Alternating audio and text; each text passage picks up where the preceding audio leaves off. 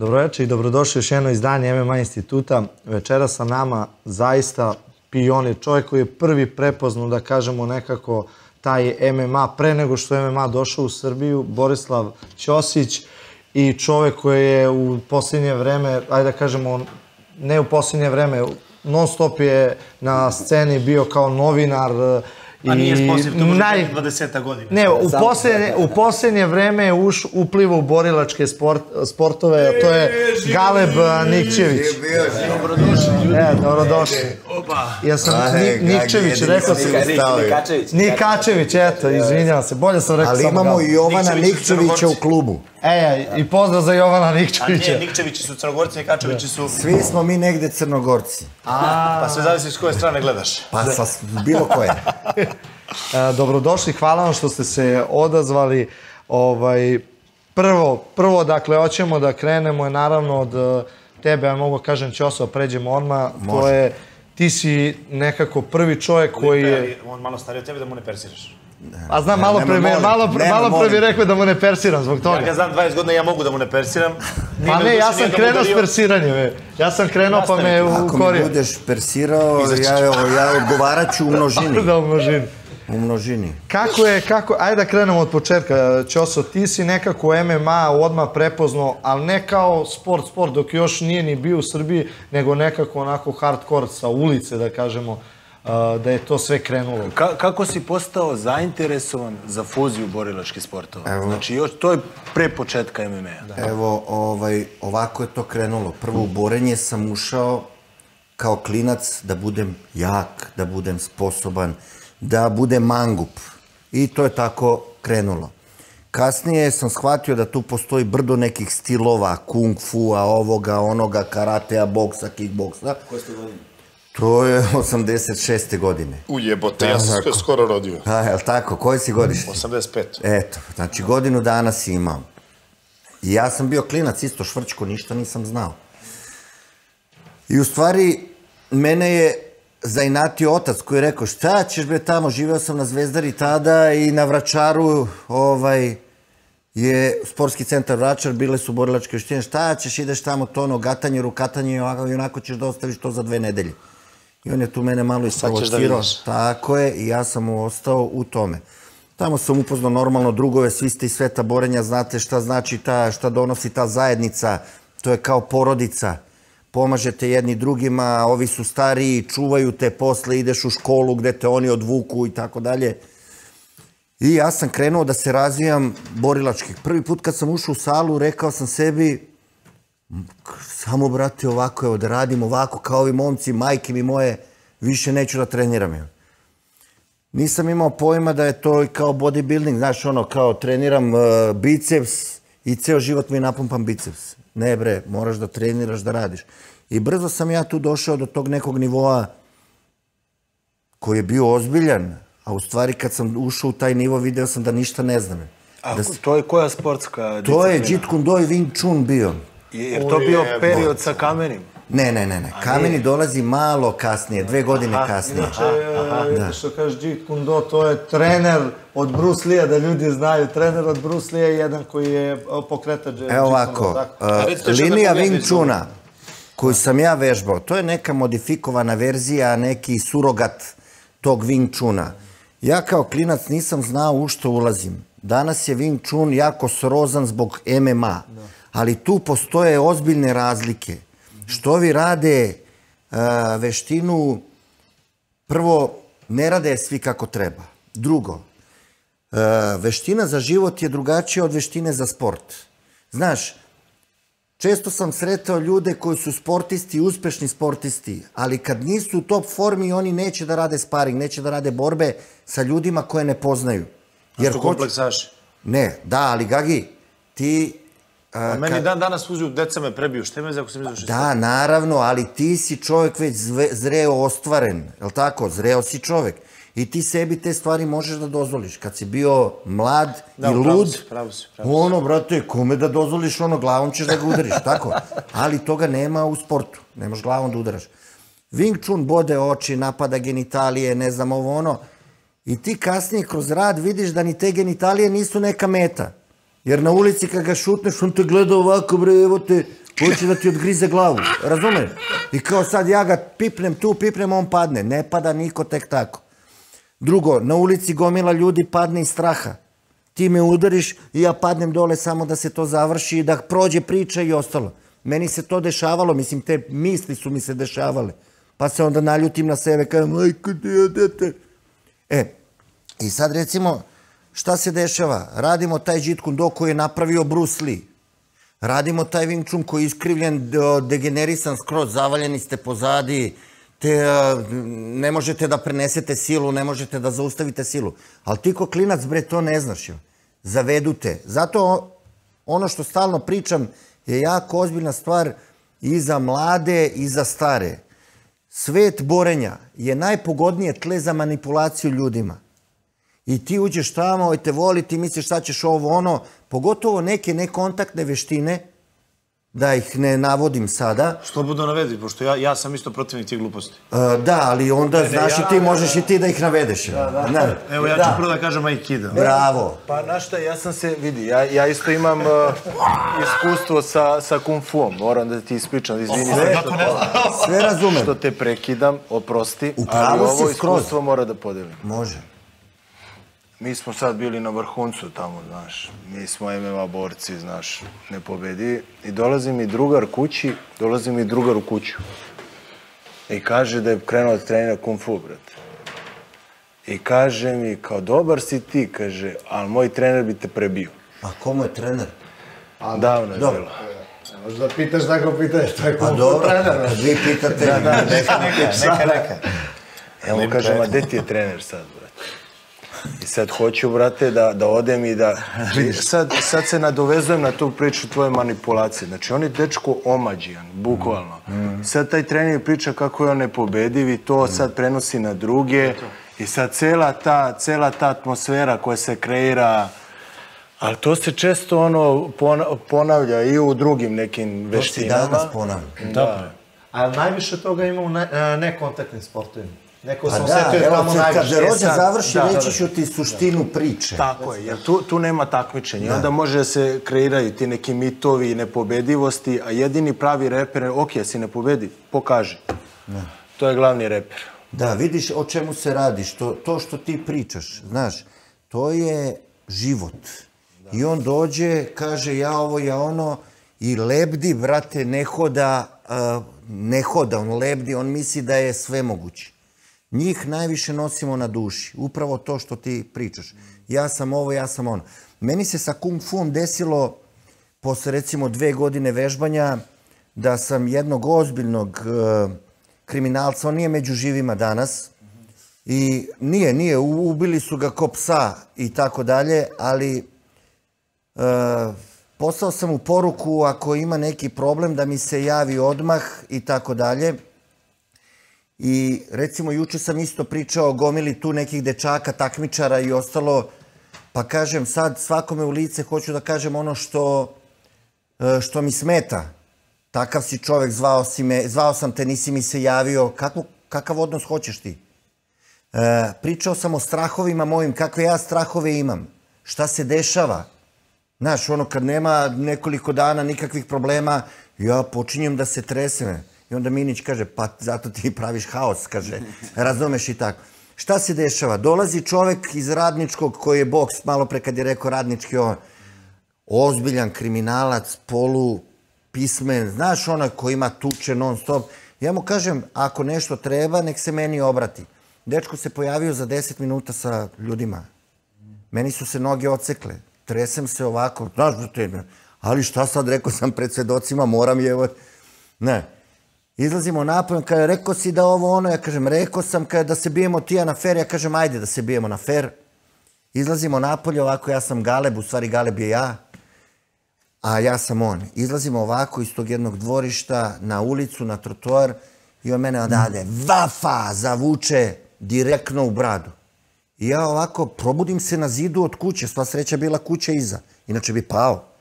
Znači, bab, ukura stresem glavu, kažem, sad ću, možemo da psujemo malo? Naravno, obavezno. Poželjno. Sad ću da ti jebe mamu, razumem? I on ovako krene nazad, nisam rekao to, pičko. Ja sam vaspitan. I on ovako, i krene sad tu, krene frka ovo, ono, oni me sa strane nešto krajcuju, da dođemo u situaciju da ja njega šutnem u glavu, nije bilo visoko to, bilo je nisko, šutnem ga i nokutiram, slomim mu nos i onda ispadne frka, ovi me napadnu njegovi, međutim neki koji su poznavali njih i mene, odguraju ih i ja tu zapalim. A razumeš, pobegnem. Brate, spasu me ljudi. Posle 7 dana se opet zakačimo i tako dalje. Opet, to je non stop tako vrilo. Znaš, sad, ljudi neće da pričaju o bežanju, o tuči, o pravljenju da si mrtav i ostalo. Znaš, ono, nije bre dobro. Ja sam išao, vi znate isto M1 kad je bio pa po Evropi. Gledao sam ljude, bre, koji povraćaju pred meč, bre. Od stresa, od straha. Znaš, svi smo hrabri, niko o tome neće da priča.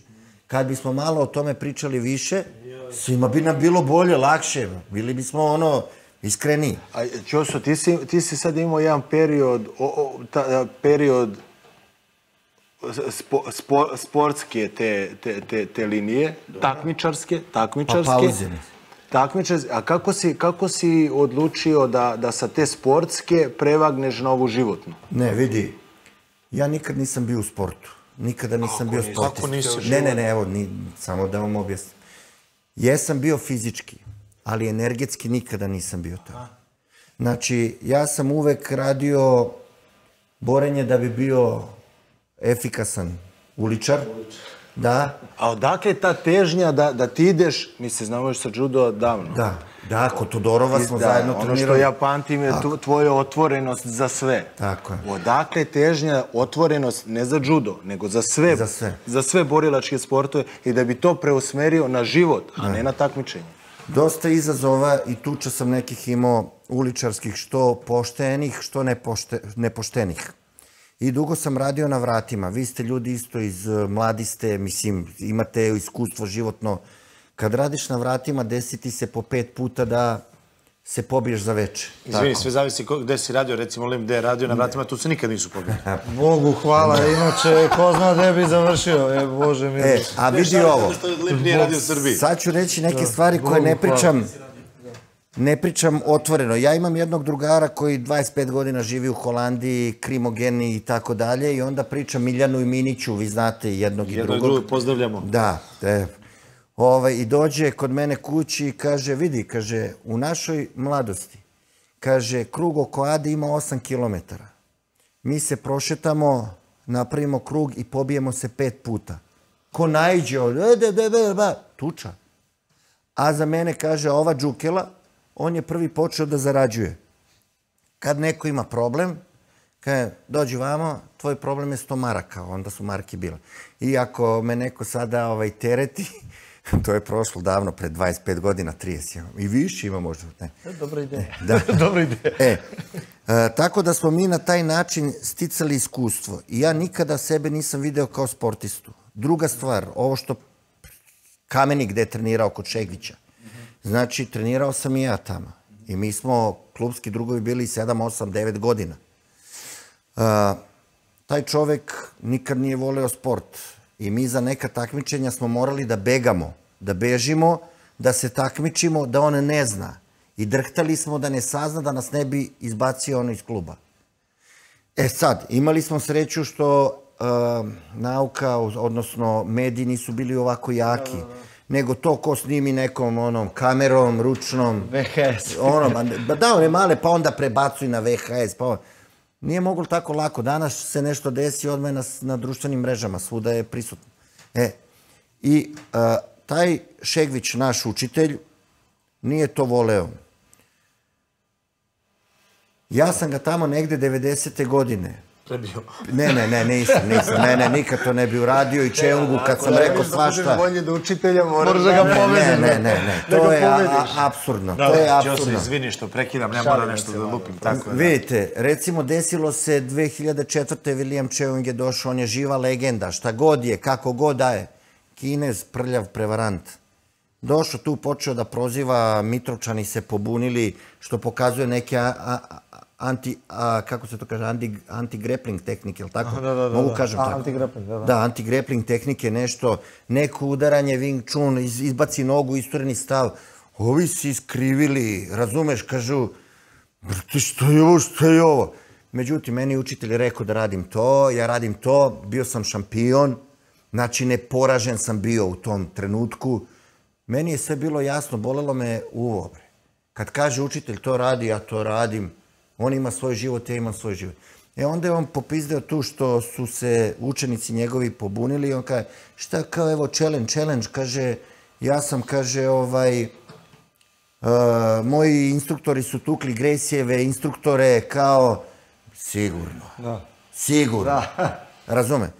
I ja kažem ovako, momku, pošto ja pričam engleski ko Tarzan, da se ne bi tamo bruko, a možda opsujem i na srpskom. Kažem ovako, aj prevedi, molim te. Pičko ja kažem, ne. Pusi. Kažem ovako, nema razloga da se ovako ponašate ovde kad ste među prijateljima. Ima čovjek 75 godina. Ili 65 ima, 65, 2004. Ja kažem, da mi lupite šamar, ja vam ništa ne bi rekao. Znači, vi ste među prijateljima. Ne treba tako da se ponašate ružno, jer mi vas volimo, učimo od vas. I on je onda tu, krenuo u neku priču i ostalo. Ljudi, gledajte ovako, da si ti bolji od njega, da ga prebiješ, da odeš kući da se obesiš.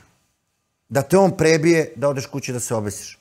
Šta god se desi, on je učio Bruce Lee-a, Ip Manov učenik, živa je legenda, ali tako? To je Ip Manov učenik. Ip Manov učenik, tako. A zar nije Bruce Lee Ip Manov učenik? Ne, Ip Man je izbacio Bruce Lee-a iz sale zato što je bio je prgav, bio je nadmen i onda su se pobunili drugi učenici i rekli ako ga ne izbaciš nećemo da ti plaćamo članarinu. I on je onako šta je rekao, moram da ga izbacim jer neću imati šta da jedem. I rekao je Čeungu, kad god možeš, kaže, daj mu časove kung fua. Kažu da je Bruce Lee znao Wing Chun pravi, da ne bi nikada napravio Jeet Kune Do. Eto, to je priča... Jedno pitanje za Bruce Lee-a mene zanima mnogo. A i verovatno novije generacije. Da li, ja imam mišljenje da je... Čekaj, nismo završili prvu temu. Ne, sportska životna priča. Hoćemo da završimo. Ajde da završimo pa da se vratimo Bruce Lee. Znači, ja sam se tukao, pobijam se na ulici, ali tebi sparing partner, odnosno protivnik, je smeo, hrabar, pitanje na kom je nivou. Ali tako, možeš običnog čoveka, bude hrabar, ovo ono, ti si ipak školovan, jebi ga. Znaš, možeš da odradiš neku priču, da budeš pobednik. Ali kada je preko puta tebe čovek koji se takođe sprema, koji je spreman, koji zna, koji ima i tehniku i fizičku spremu i iskustvo, tu su onda odnosi malo drugačiji. Doduše, malo kvare okolnosti, priču, ne znam, pravila, ring, rukavice, ono, znaš, ipak kvari malo drugačije kad udariš golom pesnicom, drugačije rukavicom. Ali mene nije sprečilo da idem da probam i to. Ono što me je natjeralo da uđem u MMA, u mešovitost, je to što pojavile su se početkom 90-ih kasete Gracie-a, kako onaj UFC, kako ubio ovog, ubio onog. I ti sad vidiš jednog tipa koji je otprilike Gagi tvoje građe. Tako malo viši, ono, znaš, ono. I uzme i vata sve živo i nešto ih davi, pa to ni ne izgleda nešto lepo, znaš. Ne izgleda nešto kao sad tu neka veština, neki kung fu, kao da se slučajno dešava. Ne, pa da, kao da se slučajno... I ja ovako sad gledam šta je ovo i pitam učitelja mog i Kamenovog. Pitam ga, šta je s ovim Gracie-ima? A ja se spremam već da odem u inostranstvo, već pakujem priču i tako dalje. Jebi ga, ovi me plaše, znaš, plaše me, ja stalno pričam o strahu, znaš. A on kaže, nije to ništa, kaže, njihova superiornost se zasniva samo na tome što njihovi protivnici ne poznaju tu distancu na kojoj se oni bore. Kažem, pa da, ali ni mi je ne poznajemo. Znaš, uhvatit će me do... Lepo je definisao, evo. Da, ekstra. Da, ali on sebe opro. Samo nastavak priče. Ja kažem, pa da li, ni mi je ne poznajemo, znači treba se bavimo time. Ja sam trenirao judo, a ja već i uboden nožem, i vilica, i škljoca od udarca, od batina, od svega. Znaš, izađem kući, recimo, mene je za moj život zajebo moj ćale. Jer kad sam došao prvi put prebiven, kao mačka, i legu u krevet onako, plašeći se šta će da mi kažu roditelji. Majka plače, ja razvaljen sam. A otac dođe, priđe ovako, vidi me u krevetu polumraka. Šta je, kaže, pukla pička. I ja se nasmijem tako. To je to. Imao sam ja tu istu situaciju. Eto. I razumeš šta pričam? Tek sad kad imam dete, razumem. Da se bolite srce. Kakvi je. Pa to je život, je. Normalno, ali ti sad kažeš to. Da. Sa koliko godina. Da. Razumeš? A kad si mlađi bio ovo. I ja nađem jednog drugara, džudistu iz Kraljeva, 93. 4. s kojim počnem da radim parter, nezavisno od kung fu-a, od bilo čega. I, vrate, tako se uvučem u parter. 96. godine ja sam se družio sa bratom našeg trenera i tako dalje. I on me odvede kod njega i kaže, vidi, to i to. I bacanja sam naučio usput. Jer ja sam na judo došao samo zbog partera. Ja sam trenirao rvanje. Nikada me nije zadovoljilo grčki rimski stil. Nije me parter zadovoljio rvački. Znaš, bio bi prazan je. Držiš ovako, držiš... Kakve plečke, čovječe, ja s ulice došao. Razumeš, te šutne u glavu. Ovaj te drži, ovaj te šutira u glavu. Parter uopšte nije za ulicu. Ali je dobar da se snađeš. Dobar je kad padneš dole da ne budeš mrtav čovjek. Da ustaneš što pre da ovo da ono. MMA. To je to. To je ono što pričamo malo pre na parkingu. Znaš, ovo je opasno, ono je. Dok ti nisi kompletan borac, nisi ništa. Sve je opasno. Sve je opasno, da. I onda moj učitelj kaže, izvini, samo ovo da završim rođi. Kaže, tako ja sam počeo da treniram judo, pa kad sam otišao tamo, kad me rokno onaj dole, ja sam se uhvatio za strunjaču, nisam hteo više da ustanem. Ja kažem, šta je ovo, evo? I kad sam došao kod vas na judo, prvi me je Tonković uhvatio. Ja, brate, iskusan, jak, vešt, svašta. Uhvatio me Tonković, ne znam kako se on zove. Da, ne mogu ja da vratim. Tonković, brate, judista, lakši od mene. Brate, počeo da me baca. Ja se smejem, radostan, bre, srećan, ovako idem vatav. On me opet rokne dole. Tako sam bio srećan svaki put kad dobijem batine. Kad odarimo taj drill senzitivnosti, kad me razbiju taj čisao, kad me baci kad ovo ono. Tako sam ušao u priču, zbog toga. I posle bacanja usput sam naučio, usput sam bacanja uzeo. I kad sam to spojio sa boksom, Wing Chunom i tim dovođenjem na tlo, ja sam video da radim nešto što nema veze. I kad sam počeo se bavim profesionalno borenjem, nisam znao kako da, profesionalno instruktažom, nisam znao kako da nazovem to što radim. Nije boks, nije Wing Chun, nije judo. Razmišljao sam iskreno da nazovem neki kombat judo, znaš da bi Ivan stao iza mene odmah da nešto bi napravili kombat judo ili kombat Wing Chun. Ima kombat sambo, to je sad nešto... Da, dobri su. Da. Odlični su. Jako su dobri. A zašto si nazvao od EFS? EFS je skraćenica od Eclectic Fighting System. Eklektički znači da su uzeti najbolji elementi određenih sistema i sklopljeni u jednu celinu. A oni mogu, kompatibilni su, mogu da se principijalno uklope. Jedno pitanje ću se. EFS sistem. Kako čoveka pravi? Vidi, pravi čoveka koji nauči da razmišlja svojom glavom, da gleda svojim očima, uči ga da donosi što ispravnije odluke za što kraće vreme. To što donese odluku ispravnu ne znači da je ispravna, ali je najispravnija od nekoliko odluka koje treba da donese. Tako. Znači da nauči da mu veština treba, kad nije u top formi, sad i odmah da prevrne sto, da uzme čašu, da gađa, da pobegne. Da nauči da se povuče, a da protivnik ne zna da se povukao. A pri tome ima ceo arsenal da operiše čoveka. Znači da pravi dobru procenu.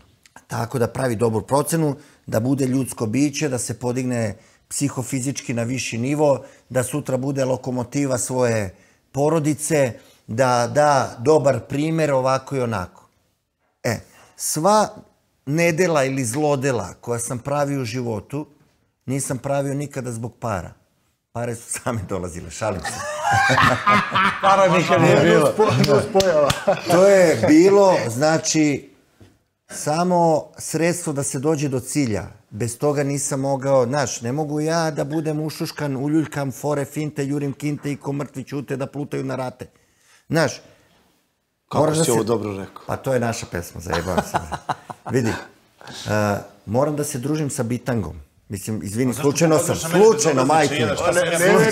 Sa bitangom. Ali ovo nije slučajno. Slučajno sam pokazao na tebe. Energija se privlači, energija. Sa bitangom da bi naučio nešto. I što kažem deci moje, pa ne možeš se družiti sa degenerikom koji će da stoji pored tebe nerazvijen i iskrivljen da bi ti bio šmeker. Nego se družiš sa boljim ljudima od sebe, pametnijim, iskusnijim, da od njega nešto naučim. I onda kad kažem, ja sam od mog učitelja naučio sve. Kako treba i kako ne treba da se živi. A Minić kaže, i ja isto. Ajde, đubre, jeba. Dobar je Minić, bre. Pravo đubre. Šta je tebe privuklo da dođeš? Šta ćeš ti u stvari, Galebe, s ovim ludakom? Da, ja dolazim, dakle, iz skroz ono drugačije, jel te priče, dijametralno suprotne. Nekako, kao klinac, znači ja sam uvijek bio najslabiji klinac u društvu. Znaš, ja sam bio najslabiji u odeljenju, najmanji u odeljenju, bio sam sitan, kad mi vidiš fotografije... Nemoj mene, gledaš, stvarno nećeš sparingovati sigurno. Kad mi gledaš fotografije iz osnovne škole, ja sam najsitnije dete, znaš. I uvijek sam imao i imao sam problema odrastajući koliko hoćeš. I od malih nogu su meni govorili, a to je tad bilo tako, znaš, kraj 80-ih, 90-ih na Voždovcu i to, znaš, kao, kaže, znaš, kao ti mali, ti treba budeš bokser, znaš, kao vi tamnoputi ste, kaže, dobri bokseri. To su mi je starija ekipa govorila iz kraja, a meni to nikad, znaš, ostalo mi je to tu negde, ali nikad mi nije zanimalo, bavio se atletikom, trčao, znaš, i tako dalje. I onda sam dosta kasnije u životu, dok sam ukimo taj kompleks kako sam sitan i mali i krenuo u teretanu neku da vežbam i upoznam drugara Bajkanovića, koji je radio personalne treninge tada i kaže me njemu, brate, nemam ja discipline dovoljno da radim ovako, dolazim samo u teretanu, treba meni personalni trenera, nas dvojica drugari. Isci me njega da radimo personalne. I on kreće meni pomalo da ubacuje, kad radimo kondiciju, ubacuje mi te bokserske elemente. Prvo malo vijača, pa onda posle malo fokuseri. I kaže, znaš, nisi ti loš, kao imaš talenta da baciš, imaš talenta da baciš, znaš, znaš, kao radim s ljudima, znaš, posle 10-20 treninga, posle 2-3 meseca, znaš, vidi se da li neko može ili ne može, znaš. Kaže, nisam mogao bi kao da, a meni se svidalo, imponovalo mi, znaš, i onda sam ja bio u fazonu, pa ajde kao da se prebacio malo više na boks i batalim ja skroz. Kondiciju smo samo radili nakon bokserskog treninga, znači, polako je to napravili tranziciju iz fitnessa sa bokserskim elementima u boks sa fitness elementima. Ne? U sparing. I onda je malo po malo i kaže, dobar si ti, mogo bi da počneš malo da sparinguješ. Znaš, ima tu neka ekipica koja je bila. Pravi menadžer. I ja počeo da sparingujem i to mi se baš dopalo, znaš.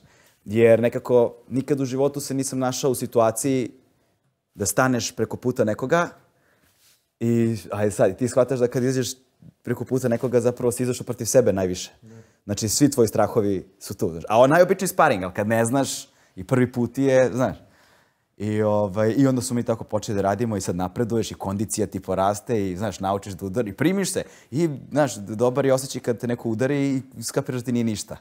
Znaš, ili te sutra boli. Znaš, kad te boli po ivici glave sve od rukavice. Od rukavice, znaš, kako preko rukavice. Kad gledam ovako, ustanem ujutru, rekao, šta me ovdje jebote? Kao neku žicu da sam držao celu noć oko glave, sve me ovdje ovako nešto da skapiram da je od toga, znaš.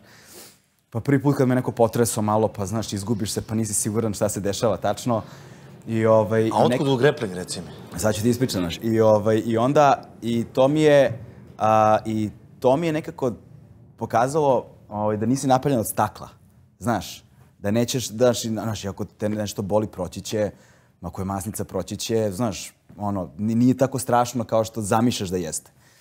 I tako se ja zaljubim u veštinu i počnem da gledam sve više boks. Koje je to godine, izvini? Pa to je neka, lagaću te, 2000, na primjer, 12. 13. tako nešto. Čekaj, u tom periodu koliko ti već imaš godina, mislim, pa tad ja imam koliko ja, da, nisam klinac, ja sam tu, blizu 30. Znači, kasno si krenuo. Kasno sam ja krenuo, da, 28, 9, 30, tako nešto, znaš. I onda je jednom prilikom, posle ne znam, mi smo tu radili, dugo smo radili, 2, 3, 4 godine, nemam pojma, jednom prilikom došao neki drugar njegov, koji je naš kickbokser neki, koji se valjda kvalifikovao nekad davno za K1 ili tako nešto, živi na Kipru. Zaboravio sam dečku ime, Greota. Žao mi je. Ali i dođe on i kao valjda dobio dete, dugo nije vežbao, i kao malo drugari su tu, u Beogradu je neko vreme, pa malo da se vrati u formu, malo da radi sparing, jer ima s nekime da radi, znaš. I sad mi tu i kaže meni, ajde da probaš malo da vidiš kako rade likovi koji umeju da udaraju nogama, znaš. I on stavi onaj shin pad dole, on ne stavi. I kao ništa, ne samo ćemo lagano, ja sam totalni amater za njega, pritom ne znam da udaram nogama, nego samo čisto se krećemo, znaš, malo distance, da se pipkamo, znaš. I stvarno, on je baš onako lagano, stvarno je kao sa detetom radio, razumeš? Ali ti kad provališ da su to druge distance, da je to druga kontrola, da je to sve potpuno, znaš, ti shvatiš da ti samo s boksom ne možeš zapravo ništa kad neko ume da radi dobro nogama. Ja sam bio u fazonu, a takav sam po prirodi, znači ja sam bio u fazonu, brate, pa ja ovo moram da naučim da udaram nogama, znaš, mislim, nema šanse. A paralelno sve vreme, preko različitih drugara koji su nam zajednički, ja stalno slušam priče o Ćosi. Znaš, o Ćosinom, borilačkom klubu u faveli u Potkrovlju, razumeš?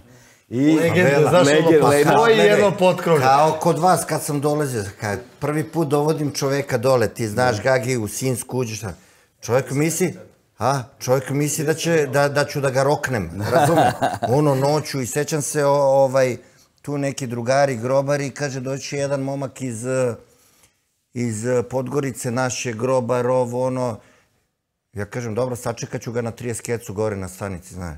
Dođem po njega, upoznamo se sve, Nikola sedne, ja ga spuštam dole pored troje, ovako spuštam ga, dečko gleda, ja kažem, za koga navijaš? On ovako, za Partizan, što? Šalim se, jebote, kaže, ja sam mislio da ne smem da moram da kažem za Zvezdu. On navijač, huligan je, show, znaš, a vodiš ga u nezgodnu priču. Kakav je bio tvoj doživljaj kad si sad prvi put krenuo? Pa, to ti kažeš. I onda ja sad, kad sam počeo gledam i raspitujem se okolo kao šta je sad najbolje od tih udaračkih, sa nogama sportova, iskapiram ja negde da je Muay Thai, to je to, znaš. Znači, ako govorimo o stand-upu, Muay Thai je, ako govorimo samo o stand-upu, Muay Thai je to je to. I rekao, gde može Muay Thai? Gde može Muay Thai? Znaš da se, znaš, ima i laktova, i kolena, i klinčeva, i bacanja, i znaš, jaki su, conditioning im je brutalan i meni se to strašno svidelo. I rekao, gde može na Muay Thai? Ima neka akademija se otvorila, bila koji kod Ćose, a umeđu vremenu smo se Ćosa i ja upoznali kroz različite neke priče, radili smo neke zajedničke priče za različite medije. I kaže Ćosa već počeo da me vrbuje uveliko. Ajde, dođi ti kod nas, dođi da probaš, te zanima. Autentična je priča, stvarno, Telanđanin. Znaš, nema veze dok ti, znaš, jedno je dok gledaš, drugo je kad probaš, dođi da probaš, dođi da probaš. Ja kažem ovako, izvini, kad si kod te priče, znaš, kaže, Ćoso, doveo sam dečka da gleda. Ja kažem, kako ti se zove dečko? Ovo ovako gleda, kaže, šalim se, ajde. Rekao, gledaj, nemoj, rekao da probaš, što si ga doveo da probaš, što si došao da probaš. Da, gledaš. Moraš da probaš. Drugačije kad se gleda, drugačije kad se proba. Od gledanja nema selameta, znaš. Kao i seks, jel' tako? Znači, on ovako gleda, sme se. Drugačije je izgledati grubo kad gledaš. A kad uđeš u priču, uplivaš... Uživaš. Da, pa skoro. skoro. To si odlično objasnio kroz seks. Jel' tako? Jedno kad gledaš, drugo kad probaš. I dolazim ja na Muay Thai kod Ćose. Ćosa, ti si držao treninge u početku u tom Muay Thai-u i bili su neki seminari, gotivni su dolazi ovi Telanđani, kako se zove... Hom Ficala. On je bio svetski šampion, jel ti tako? I sad ti učiš front kikove, znaš, čekiranje, znaš, sad ja držim garda, on mene uči, ja naučio bokserski gard, kaže, ne možeš tako držiš gard, kaže, znaš, moraš otvorenije da budeš spreman, duge su distance. Distance su mi bile totalni problem. Znači, ništa ne možeš da radiš dok ne naučiš distancu. I da radiš taj osjećaj za distancu i za kretanje, sve je drugačije, kao da ponovo učim da hodam, znaš. I na svakom kraju svakog treninga Ćosa ima taj brutalni moment, sve smo završili, onda je sada 100 znaš, ono, 100 kikova, ne znam, znaš, front kikova, 100 jednom nogom, 100 drugom nogom. To je klasična tajlandska priča. Ajde samo 200 jedni, 200 drugih. Znači, i svi zajedno na njegov znak, kaže, bapa, ajde broj 9, znaš kao, ne znam koliko ih uradiš i riknjavaš. Sad, pošto vi znate, meni je tad to bilo nepoznato, znaš, ti da naučiš dobro da udariš nogom, mora rotiraš stopalo, znaš. I kad radiš te silna ponavljanja, a meni Ćosa rekao, šta si došao kao na tajlandski boks, bile dve podloge, bila tvrda podloga koja imitirala ulicu, koju se zvali ulica, i bila ova tapacirana koju se zvali ludnica, znaš, imaš ulicu i ludnicu. Sve tapacirano, ludnica. Belo, znaš, imaš ulicu i ludnicu i sad, i ja tamo, znaš, morao sam se izujem, skini čarape, skini patike i rotiraš nogu i udaraš. I onda su bili jasni. A nevina stopala i onda, znaš, nevina stopala i onda koža, ono, počela se raspada, rane koje nikad ne zarastaju. Ne mogu, volim nešto na grappling. I ovi, a da ekipa sa... Da leži na leđima. Da, a ekipa sa grapplinga koja je sve vreme u fazonu, aj dođi kod nas malo da probaš, dođi ovde da probaš. Ja sam bio u fazonu, beži, vidi, tu se grlite, valjate, znojite jedni drugima, znaš, ono ustar, ono žeži, još se ja zajebavam sa ortacima. I onda kad sam baš ispovređivao noge, kad sam stvarno morao da napravim pauzu, kažu njima, daj bre, obuj čarape, znaš, taj zavoj obuj čarape, dođi da probaš. Izvini, radili si grappling sa kimonom ili bez? Prvi trening mi je bio bez, zato što nisam imao kimono, znaš. Ja sam tek ono tipa 2 meseca kasnije kupio kimono, to je sad posebno priča. Manto kimono, sada ne reklamiramo. Nećemo reklamiramo, ali firma se zove Manto. Iz Poljske, inače. I odlazim ja kod Marka Mininčića, odlazim ja kod Marka na trening i kaže Marko, aj sad s nama odoletiš, mislim da sam na open mat došao neki subotom, da je to tako bilo. I ja kaže, ajde da probaš, znaš, rekao, ajde. I čoveče, prvi sparing mi uleti Čeda. On je, pa ima 120 kila, malo više od mene, rođo ko ti, te visine, onako, uličar je, sad će on da se naljuti što tako pričamo, pravi uličar, znaš, onako, i nema neku tehniku, nego je onako survivor, ono, da opstane, da preživi, da, samo, brate, da opstane.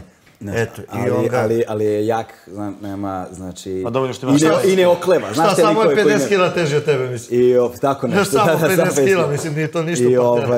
I kao radimo mi prvi sparing, grapplinga, jako i ne znam šta treba da radim uopšte, znači uopšte ne znam.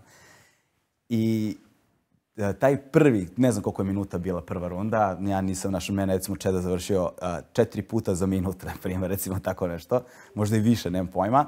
Ali to osjećanje bespomoćnosti, kad te neko dohvati, znači to, ja se nikada u životu nisam osjećao tako bespomoćno. Kao kad te dohvati neko ko zna šta radi. Izvini, molim te, sad moram te ispričam. Ja, već svoja... Samo se ja izvinjam, ja moram do toaleta. Samo izvoli. Sad, kako te to nije oteralo od sale, nego te privuklo? Ne znam, znači, ja sam samo bio fazon čovječe, ja ovo moram da naučim. Znači, ovo je toliko nepoznato. To osjećanje bespomoćnosti je bilo toliko strano. Znaš, potpuno strano. Prvo, pritom, ne govorim, umor je umor koji osjetiš ako nemaš kondiciju. Drugačije nego umor u boksu, tako? Znači, potpuno drugačije od bilo kog umora. Znači, umor u to rvačko, judo, greplerskom svetu. I to je, recimo, jedan od sportova koji mislim da je najmanje fair prema gledaocima. Najmanje fair prema gledaocima. Prosto, morate ispričati ovu priču. Skoro, pre 7 dana, 10 dana, dolazi tip koji je naš drug, tu naš brat, majstor. Kaže on, ko bre da me zadrži? Ali majstor, stvarno majstor. Vidi se, radi sve sa rukama, znači stvarno on ima 110 kila, konjina je. I on kaže, ko bre da me zadrži na podu? Limp, sa svojih 70 kila, da je bre, ja se smijem, rekao, ajde super, aj baš da vidimo šta će biti. Ne, treba on mene da zadrži na podu i on je rekao, opkladio se s našim drugarom, ovaj drugar mu priča, brate, ne možeš 30 sekundi. Ko? Ja ne mogu. I sad, zanimljiva stvarna stvar... Ne, bilo je minut. Oni su se opkladili u minut. Toga je naš drugar prevario, znači da se razumemo. Ali bilo je ono kao... Šta je minut u greplingu? Da, ali bilo je kao ne možeš 30 sekundi. On kao kako ne mogu, kaže ajde se kladim u minut. Znači drugar ga je prevario, odmah da se razumemo. I sad, možeš da nastaviš priču šta se dešava, mislim da ne pričam. Meni bilo smešno, znaš, ono, ja znam, jesi ti bio nekad na treningu judo, a ne negde, kao, ne brate, ali ja imam 110 kila, šta će on meni, ja ga uhvatim. To je to. Bi znao baš taj hvat. A gledaj sad zanimljivost. On dolazi na parter dole. I vata hvat. Stvarno. Vata hvat. Uzeo side mount, ja stao u te, kao Isus, da kažem, i on vata lepo, underhook, sve vata, i ja ga pogledam ovako i kažem, dobro si uvatio, ja kažem, gde si pogledali, neko te učio. Da. I sad kreće, naravno, ne znam, nije prvi put za 15 sekundi, drugi put za 12 izađem, i on dođe ovde i pokaže nam, on je večer pre toga otišao na trening, nije otišao na trening u žandarmeriju i ovaj ga učio u parteru kako da ne drži. Ja kažem respekt. Na svoj instinkt, možda bi preživao 30 sekundi, ali opet bi... Ali respekt za pokušaj, znaš. Šta je izgubio, koja opklada? Opklada je bila da nas vodi, nas, ne znam, 6, 8, 10. Ne, nas 20, da idemo u kafanu da pijemo jedan, ono, ne znam da MB, ja mogu ona mnogo pečenjara, mislim. MB je u Mladenovcu, da. Daščara. Znači, koštalo ga je to, lupam, 500 evra, to zato što je majstor i može da stigne. Na kontu tvoje priče, moj kum zarađuje tako što uzme završi. Samo kulturno, ja nisam ono ne rešavam tako, nego ono, u parteru, zadrži me. I, izvini, prekinuli smo te za ovu priču. Mene šta je zanimalo u celoj ovoj priči, kad si dotako, znači sad si upao u parter, to je kao da si, ne znam, divokoza ušlo u vodu kod ajkula. Da, i ajkula te povukla dole i sad ti izađi. Ti si skroz na drugom terenu, znaš. Sad mi reci, pošto ti, evo sad si pokrenuo i taj podcast, uspešan si u tome, pre toga si vodio i Vice emisije, znači u tom nekom... Samo što nisi uspešan, najuspešniji si. Da, najuspešniji si. Koliko ti je značilo borenje i to što si naučio tamo da preživljaš, ti teški momenti, da preneseš u biznis i u celu to priču. U život, u život. Znači na mnogo nivoa, evo, baš na tom primjeru, te bespomoćnosti koju sam osjetio, nekoliko stvari se tu desi. Prva stvar koja ti se desi, rezervoar odmah ode na nulu. Znači, u crvenom si, ako ne znaš šta radiš, u crvenom si posle 10 sekundi. Stres veliki, znaš, u crvenom posle 10... Druga stvar što si u pozama kojima nikad nisi bio u životu ranije. Znači, potpuno neprirodnim pozama tela, gde ti ne znaš šta ti se dešava, teško dišeš i još te neko pritisne. Znači, onda imaš ono plitko disanje, onako kao ti neka pluća stego, a ne vidiš šta se dešava, a sve te boli i žulja, a ovaj, ko mazga, razumeš, zapinje. Čekaj, kako si ti posle toga rekao, bre, ajde, pustite me još u kući. Šta je fora? A ovi me svi zajebavaju, kaže, gde je voditeljka? Znaš, tako su me zvali, gde je voditeljka? Zato si ti nastavio. I onda hoće svako, kaže, aj sad sa mnom jednu, znaš, kada odradim rundi. Ja sam odradio nekoliko rundi, zadavio me ko je stigo, znaš. Easy money, što bi se rekao. Easy money, da. Ali sam provalio dve stvari, pored toga, te bespomoćnosti, još dve stvari sam provalio. Prva je, kad ne možeš tako da dišeš, lako upadneš u stanje panike.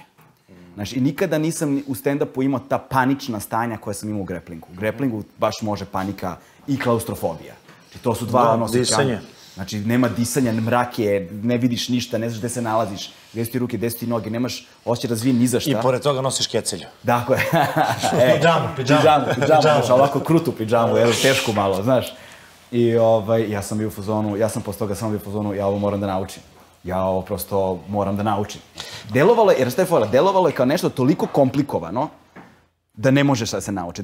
Kako kaže Ćosak, vidiš ovaj hvata, deluje kao da se sve slučajno dešava. Znaš, ne možeš da veruješ da su ti uglovi, da je to ta kalkulacija. Znaš, da je to taj pritisak, tehnika. Ovo što si ispričao, mnogo mi je drago, zato što kad su nam bili ovde profesori, ispričali su, koliko je profa imao? 110.000 studenta. 115 je prošlo kroz... 115.000 studenta. A čega profesor? Profesor... Čiz i kaso. I toliko je ljudi uspešnih bilo, zubara, inženjera, ovako, zato što su otišli na borenje. Sa borenja su posle došli svojim putima, ali to borenje... Preživeli te teške momente i to iskustvo. Posebno žene, te hormone koje imaju, to borenje iz njih izvede da budu oždaje. Znaš, to je... I onda kada sam krenuo, ja sam krenuo sa vrlo jednostavnim ciljem, znači nisam imao nikakav uzvišeni cilj. Koje je to godina kad si krenuo ja sam krenuo malo oko pandemije. 4 meseca. Smrlo si bezobrazno. Pa malo. Znači 2020. Tako, 19-20, tako nešto sam. Znači ima 2 godine pune. 2,5 godine, tako puno ima, da. I sad recimo trenutno radim to 5 dana nedeljno. Radim. Kada će prvo takmičenje? Nisam ja u fazonu da se takmičim, ali... 13. je ovaj šampionat, 13. novembra U stvari, ne znam kada će ova emisija ići, pa malo je nezgodno. Ide utorak. 13. novembra je u Kuli šampionat. U Kuli, Srbija, to je... Serbijan Open. Deki Tešanović pravi. Tešić, ja sam Tešić, izvini. Nije mi on rodo, nije mali čelo, ja sam veliki čelo. Izvini. Dejan Tešić, inače sudija, on je i sudija u MMA savezu. Ti si sa njim dugo, bro, on je u toj jiu-jitsi 300 godina, ima 200. Pa tako je, vidite, od početka smo mi tu i Tešić je odmah posle mene došao. Ja sam pričao jednom svom drugaru, učeniku, da sve što valja da se trenira, ovo judo sam već uveliko trenirao, znači sve što valja da sam probao, rekao, nisam probao samo taj brazilski jiu-jitsu, ali znam da ću jednog dana i to da radim. 2 meseca posle toga u moju salu ulazi moj učenik sa plakatom Jovana Žerjala, ovako kaže, čo su vidio kao brazilski jiu-jitsu? Koje je to godina? 2000-ta. To je to. Ovako stoji Žerjal, ovako, neke tehnike, kažem, brate, ko je ovaj? Ovo ne znam stavljam ga u Života mi je ovo, a si vidio sad mene? Nisam vidio. Sad video, nego kako si stao? Brate, zamisli mene koji se bijem 3 sata dnevno, rašafljujemo se, trčim na autobus da stignem na judo, padnem, iskrivim zglob. Razumeš, boli me mozak, pucam, i ja trčim, ulazim u autobus, stižem na trening judoa. I, brate, odem i radim trening. Razumeš? I sad mi došao neko sa brazilskim jiu-jitsom. Meni došao da, brate, pozovem Ivana, da pitam da nije neki vaš judista ovo, pa sad tu laže ljude kao radi brazilski jiu-jitsu, ovo ono. Ma ne, bre, rekao, idem ja normalno, idem pravo tamo. I ja tako dođem da čačkam, da izazivam i dolazim. I ova stoji na Vračaru gore, na vrhu, na posljednjem spratu kod one sale gde se radio judo. I ja dolazim, ovako me gleda, ja kažem, ko ovde radi brazilski jiu-jitsu? Ja. Ja kažem, ja sam došao da probam to. Sranje. A on kaže ovako, kaže, pa gde ti kimono? Evo mi ga kimono. Kakav bre kimono jebote, došao sam da probam je. I on kaže, ajde dođi vam. I došao sam ja i bilo je jedno 7-8 momaka koji su došli da gledaju. Sećam se, bio sam ja tada na prvom treningu i bio je jedan momak aikidoka koji se posle toga više nikad nije pojavio. Crni pojas, verovatno. Ne znam, nije ni bitno, mladi, onako mlađi, znaš, vidi se, neiskusan, ali vešt. I mi odradimo ceo trening, vidim ja da je tu 90% parter, ono što je meni trebalo, zbog čega sam došao i na judo. I sad sećam se onako, ovaj aikidoka pita mene kao, ne, pita Jovu kao, čega ste vi majstor? Ne, mene pita, čega ste vi majstor? Ja kažem, rekao, ja sam majstor za uspuhe. A on ovako gleda, znaš, majstor, kakav majstor, crni majstor, ja sam borac, znaš, majstore. Ljudi se okite, i to ćemo pričati posle ako vas bude interesovalo, o tim realnim i nerealnim majstorima, znači o ljudima koji imaju pravi autoritet i lažni autoritet. Znaš, a Jovo pita, čega ste vi, kaže, koji ste vi dan? On kaže, neću da čujem nikoga da me pitao, kaže, koji sam dan, kaže, znaš koliko ima onih sa 8. 9. danom koje sam podavio? Vidim ja već da nešto nije u redu. I ja tu vidim da je veština kako treba, nastavim da vežbam i sledeći 1.5 dana se zadržim tu sa njima. Okolnosti su bile takve da, ja sam već imao 2 godine klub pre toga, okolnosti su bile takve da sam ja nastavio svojim putem dalje. Jednostavno nisam se slagao tu sa nekim stvarima, a pričat ćemo i o Peletu posle i o ovome, onome. Jer u tom periodu i Pele bio... Pele je došao malo kasnije. Malo kasnije, ali... Ko je bio tu od ovih iz MMA? Bio neko Jova Milićević, ne znam, je li bio neko... Ne, Jova je isto kasnije došao. To. Jova je došao kasnije i... Kameni isto. Kameni... Bojan su 2002. došli. Evo ovako. Ko je bio tu od početka? Dante i Bojan. Oni su kasnije. 2002. Da. Ali vidite, Kameni je mene odmah zvao. On je tada držao Wing Chun u Bijeljini. Držao Wing Chun u Bijeljini. On je posle sa mojim kumom Saletom otišao za Švedsku kod onog Valena, radili su Vale Tudo. I Šuters. Da. I onda je mene on zvao da pita za Žerjala, tad je Žerjal počeo da pravi emisije na SOS-u. I ja sam mu tu bio asistent, tu je bio serijal jedan ozbiljan i ja sam ga tu upoznao sa Žerjalom. I moram da kažem, ovo je anegdota za mene, zato što morate da znate, mislim, vi to već znate, da je Wing Chun kao borilačka veština na tvrdom tlu realnosti slab. Ali ja njemu dugujem veliku zahvalnost, jer ja sam ostao u borenju zahvaljujući to Wing Chunu. Ne, to ti misliš. Ne. Ti si želeo da probaš sve ostalo. Kakav Wing Chun, nemoj me zezati. Da, ali sačekaj, gledaj. Preteča MMA-a je Wing Chun, Dragane. I Wing Chun je eklektički sistem, napravljen od nekoliko sistema. Ali na tom putu svom razvojnom su ih prekinuli. I onda je jedna žena uzela i nastavila na osnovu tih principa da razvija veštinu onako kako je ona mislila da treba. Na putu prenošenja samo jedan od nas da pogreši, da napravi nešto loše, da počne da radi loše, hiljade vežbaju pogrešno.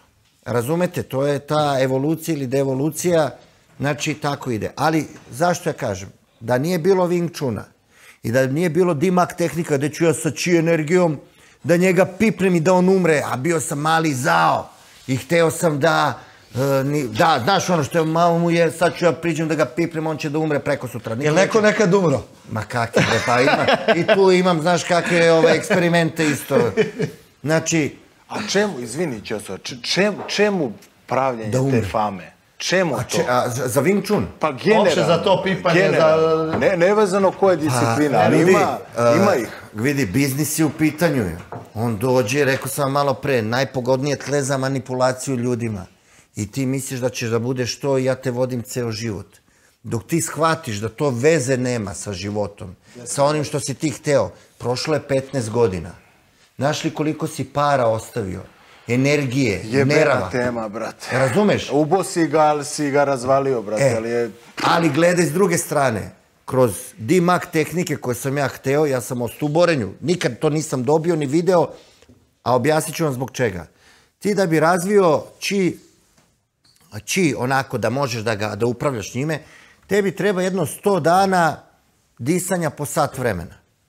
Ne smeš da budeš umoran, ne smeš da budeš bolestan, ne smeš da budeš uplašen, ne sme da bude vrućina, ne sme da bude...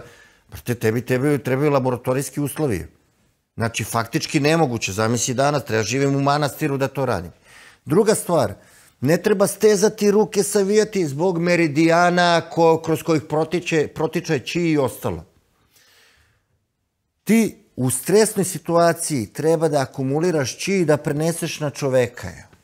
Čovječe, pa meni se u tuči uličnoj desi ovako ga štelujem ga perifernim vidom, džukelu jednu, znaš, da ga razvalim ja.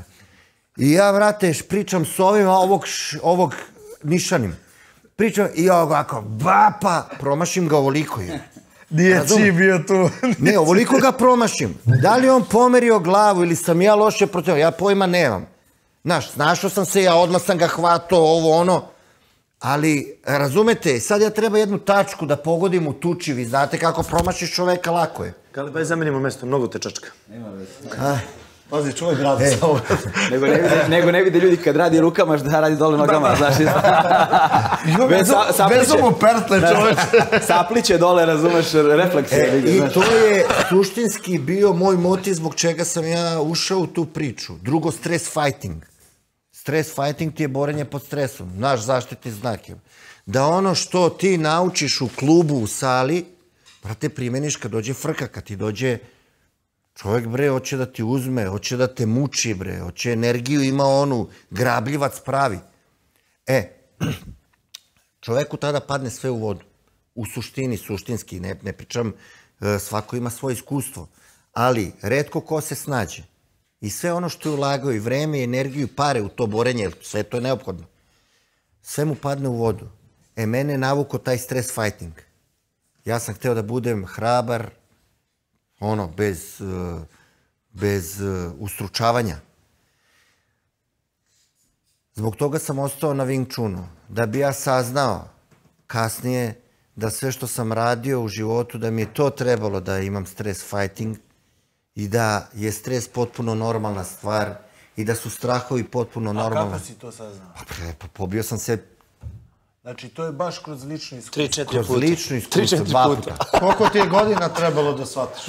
Vidi, ja kad sam seo 96. 97. kad sam seo sa svojim učiteljem i on je rekao, žao mi, kaže, što nisi sa nama da radiš ovo ono, ja sam rekao, vidite ovako, vi ste meni treći početak. Treći put sam počeo iz početka da radim veštinu, što je jako teško. Ja sam spreman da me vi prebijete kao mačku. Da mi pokažete šta je to, ovo prvi put pričam javno sada. Da mi pokažete šta je to što vi imate. Ukoliko me prebijete, ja sam vaš do kraja života. Stvarno imam reč, lojalan sam, meni je lojalnost na prvom mestu. On mi je rekao ovako, kaže, vidi, izabrao si teži put. Ovde si mogao da dobiješ sve na tacni.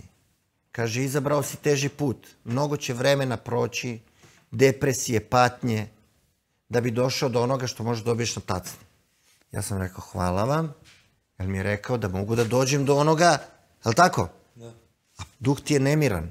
Znaš, ideš tamo, ideš vamo. Tada sam shvatio da mi možemo da dođemo do toga.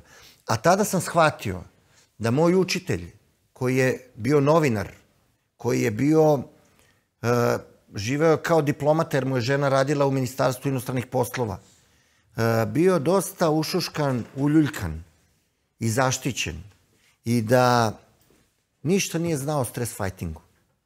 Da se nije pobio jednom na ulici.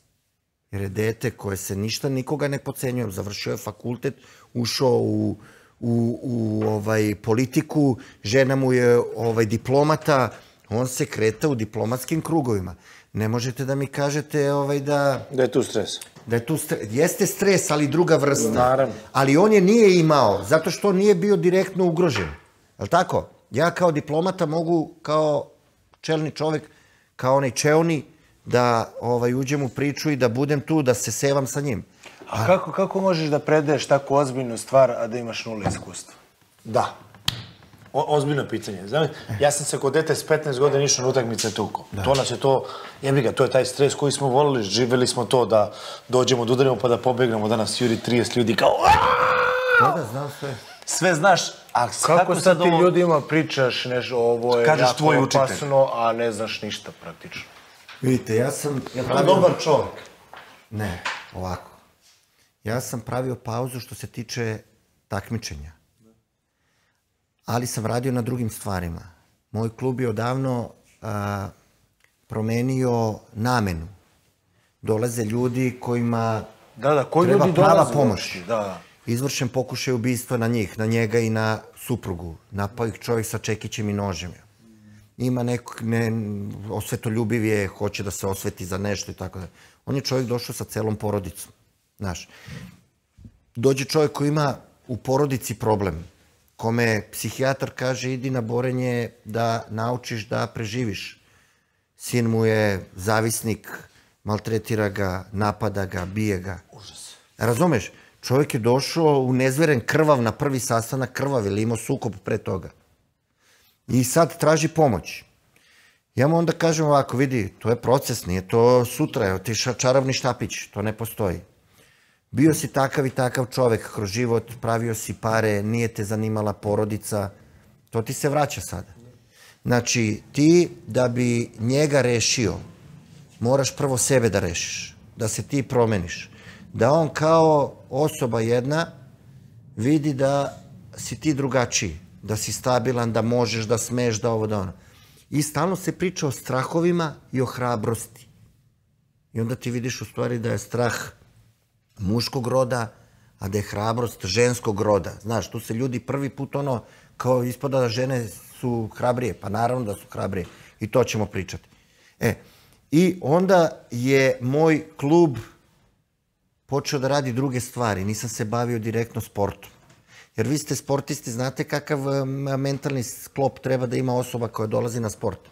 Možeš ti da mi napraviš tu razliku, da mi definišeš razliku? Evo, veština ti treba sad i odmah. sportista ima svoju karijeru, ima svoj pravac, kad ga sport malo sažvaće i skloni, on obično onaj glas koji je slušao sa strane šta treba da uradi, obično traži glas taj kroz život i obično se zakači za pogrešan glas. A ti ovde naučiš da gledaš svojim očima i razmišljaš svojom glavom i gde god da te uhvatim ovako opet Galeba, spustim u bilo koji kraj sveta, znam da ćeš se snaći, da budeš sposoban. Znaš ono što kaže moj jedan drugar sad pokojnije, kaže kad sam išao u Italiju, kao ideš u Italiju, spakovao stvari, idem za Rim, kao pa da ideš, kao ne znam, idem u Italiju. Kaže to samo ti ljubav možete da uzmete stvari, idete u Italiju. Gde ideš bre? Pa nemam pojma bre. Idem u Italiju. A ja onda odem tamo, pa vidim šta mi treba, pa odem upišem univerzitet za strance u Peruđi, najpoznatiji univerzitet za italijanski jezik. Pa budem tu, malo učim, znaš. Pa onda na osnovu toga dobijem papire.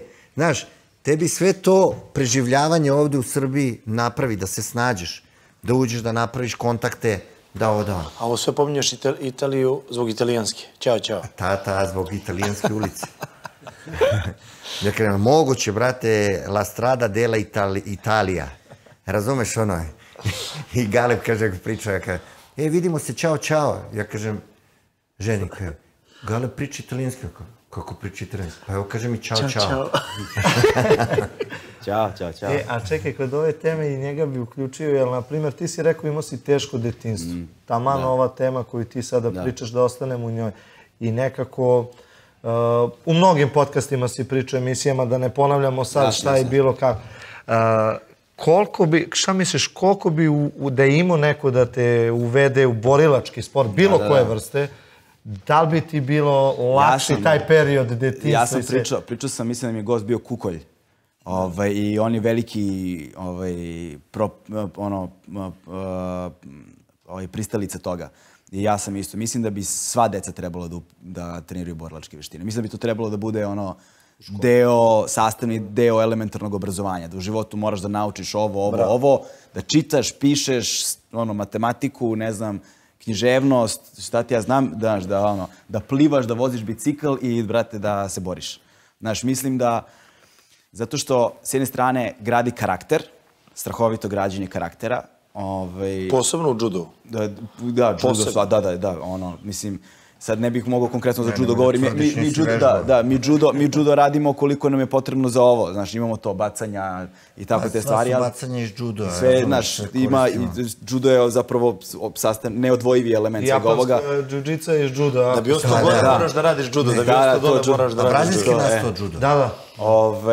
I rvanje isto toliko radimo, znaš, to kontrolu, ali nisam sad judista da bih znao. Ali verujem ljudima koji znaju bolje od mene. To je jedna stvar. Pa Kukolj ne zna bolje od mene, ali isto slažem se s tim. Druga stvar je izgrađivanje samopouzdanja. Znaš, način na koji se ja osjećam u vezi sa samim sobom je drugačiji. Znaš, na primjer, sad me je baš briga da li imam trbušnjake. Da, bravo. Znaš, baš me briga. Znaš, potpuno druga vrsta samopouzdanja, drugačije posmatraš sebe, drugačije veruješ sebi, drugačije voliš sebe. Znaš, to je jedan... Da, to si potpuno upravo. Znaš, to je nešto što nisam pre nego što sam došao do neke tačke da kažem, kao umem nešto da radim, nisam bespomoćan, umem da se odbranim, drugačiju energiju emituješ kad se nađeš među ljudima. Znaš, manje si anksiozan, manje osjećaš pretnju, manje osjećaš bilo što drugo kad se nađeš nekoj nepoznati potpuno ja sam mislio da neću prvi put moći ovako, nemam trbušnjake, kad sam vidio da mogu da... Bolja kontrola emocija, znaš, bolja kontrola emotivnih stanja. Ja sam imao situacije, jedno smo vreme radili ujutru, privatno Ćosa, ja i nekoliko drugara, njegovih malo naprednijih instruktora, zapravo koji ljudi već rade kao instruktori. I onda su me provalili tačno gde mi je, znaš, slaba tačka. I onda dođe, recimo, sa Milutinom, znaš, dovati me Milutin, znaš... Mehaničar. Znači, dovati me, ispresavija me, kako kažu, umetno slaganje odeće dok su ljudi još u njoj. Ispresavija me i tačno me dovede na tačku da, znaš, ne mogu ništa da uradim i da je strašno neprijatno. I tada ti tvoji strahovi, ta panika, znaš, ako te dovoljno dugo drži, ti dovoljno dugo ne možeš i iscuri sve iz tebe, izađe na površinu. Znači, kad je krene ta anksioznost, on kaže sad ga drži tu i on me drži ga, sad baš tako. Baš ga tako drži, a onda meni dođe i kaže sad diši, znaš. Sad nauči da se smiriš i da probaš da dišeš. Calm down, boy. Znaš, i onda ti učiš u tim paničnim situacijama da misliš. Znaš, da sad treba da radiš. Ono što je recimo u borenju meni uvek bilo fascinantno, a ljudi koji nisu probali ne znaju, jako veliki broj toga je kontraintuitivan, onoga što treba da radiš. I ti zapravo sebe treba da odučiš od onoga što je instinktivno i da usadiš nove instinkte koji su kontraintuitivni. Kroz ponavljanje, kroz drillove, kroz ponavljanje i kroz menjanje stalno sparing partnera. Znaš. Ja sam provalio dok nisam počeo da odlazim recimo na druga mesta na ove open metove, ti misliš napredovo si, a u stvari si se navikao na ortake s kojima radiš stalno. Znaš, i nekako te to i smiri i donese ti još jednu moć koju ranije nisam imao toliko jako izraženo, a to je sposobnost donošenja odluke. Doneću odluku i šta god da su posledice te odluke, spreman sam na njih. Čak i da upadaš u giljotinu, to je to, da pogrešio sam. Pogrešio sam, ali je moje. Trening je služi tome, nije trening tuča, nije trening borba, to ti je jedna laboratorija. I najvažnija stvar, možda, pored svega toga, jedna od najvažnijih stvari je to prijateljstvo koje se kreira u borilačkom klubu. Znaš, šta god da si na polju, kad uđeš unutra, znaš, pozdraviš tatami, svi smo isti, brate. Svi smo isti i postoje pravila koje moraju da se poštuju, znaš, postoje protokoli koji moraju da se poštuju. Niko nije iznad, niko nije ispod, znaš, i ta disciplina se nekako preslikava kasnije u životu. Ja sam posle imao situacije koje nisam imao nikad ranije, znaš, stane mi auto na sred ulice, tamo negde ja zovem Milutina koji ostavlja šta radi i dolazi da mi, pa dobro, opet Milutin, i dolazi odmah i u roku 10 minuta je tu da mi pomogne. Ja takve drugare nisam imao pre. Sve mu oprostio što ga tuko. Ili imaš neki tako utisak koji ti je ostao jak tako, vezano za ovo iskustvo sad borilačko?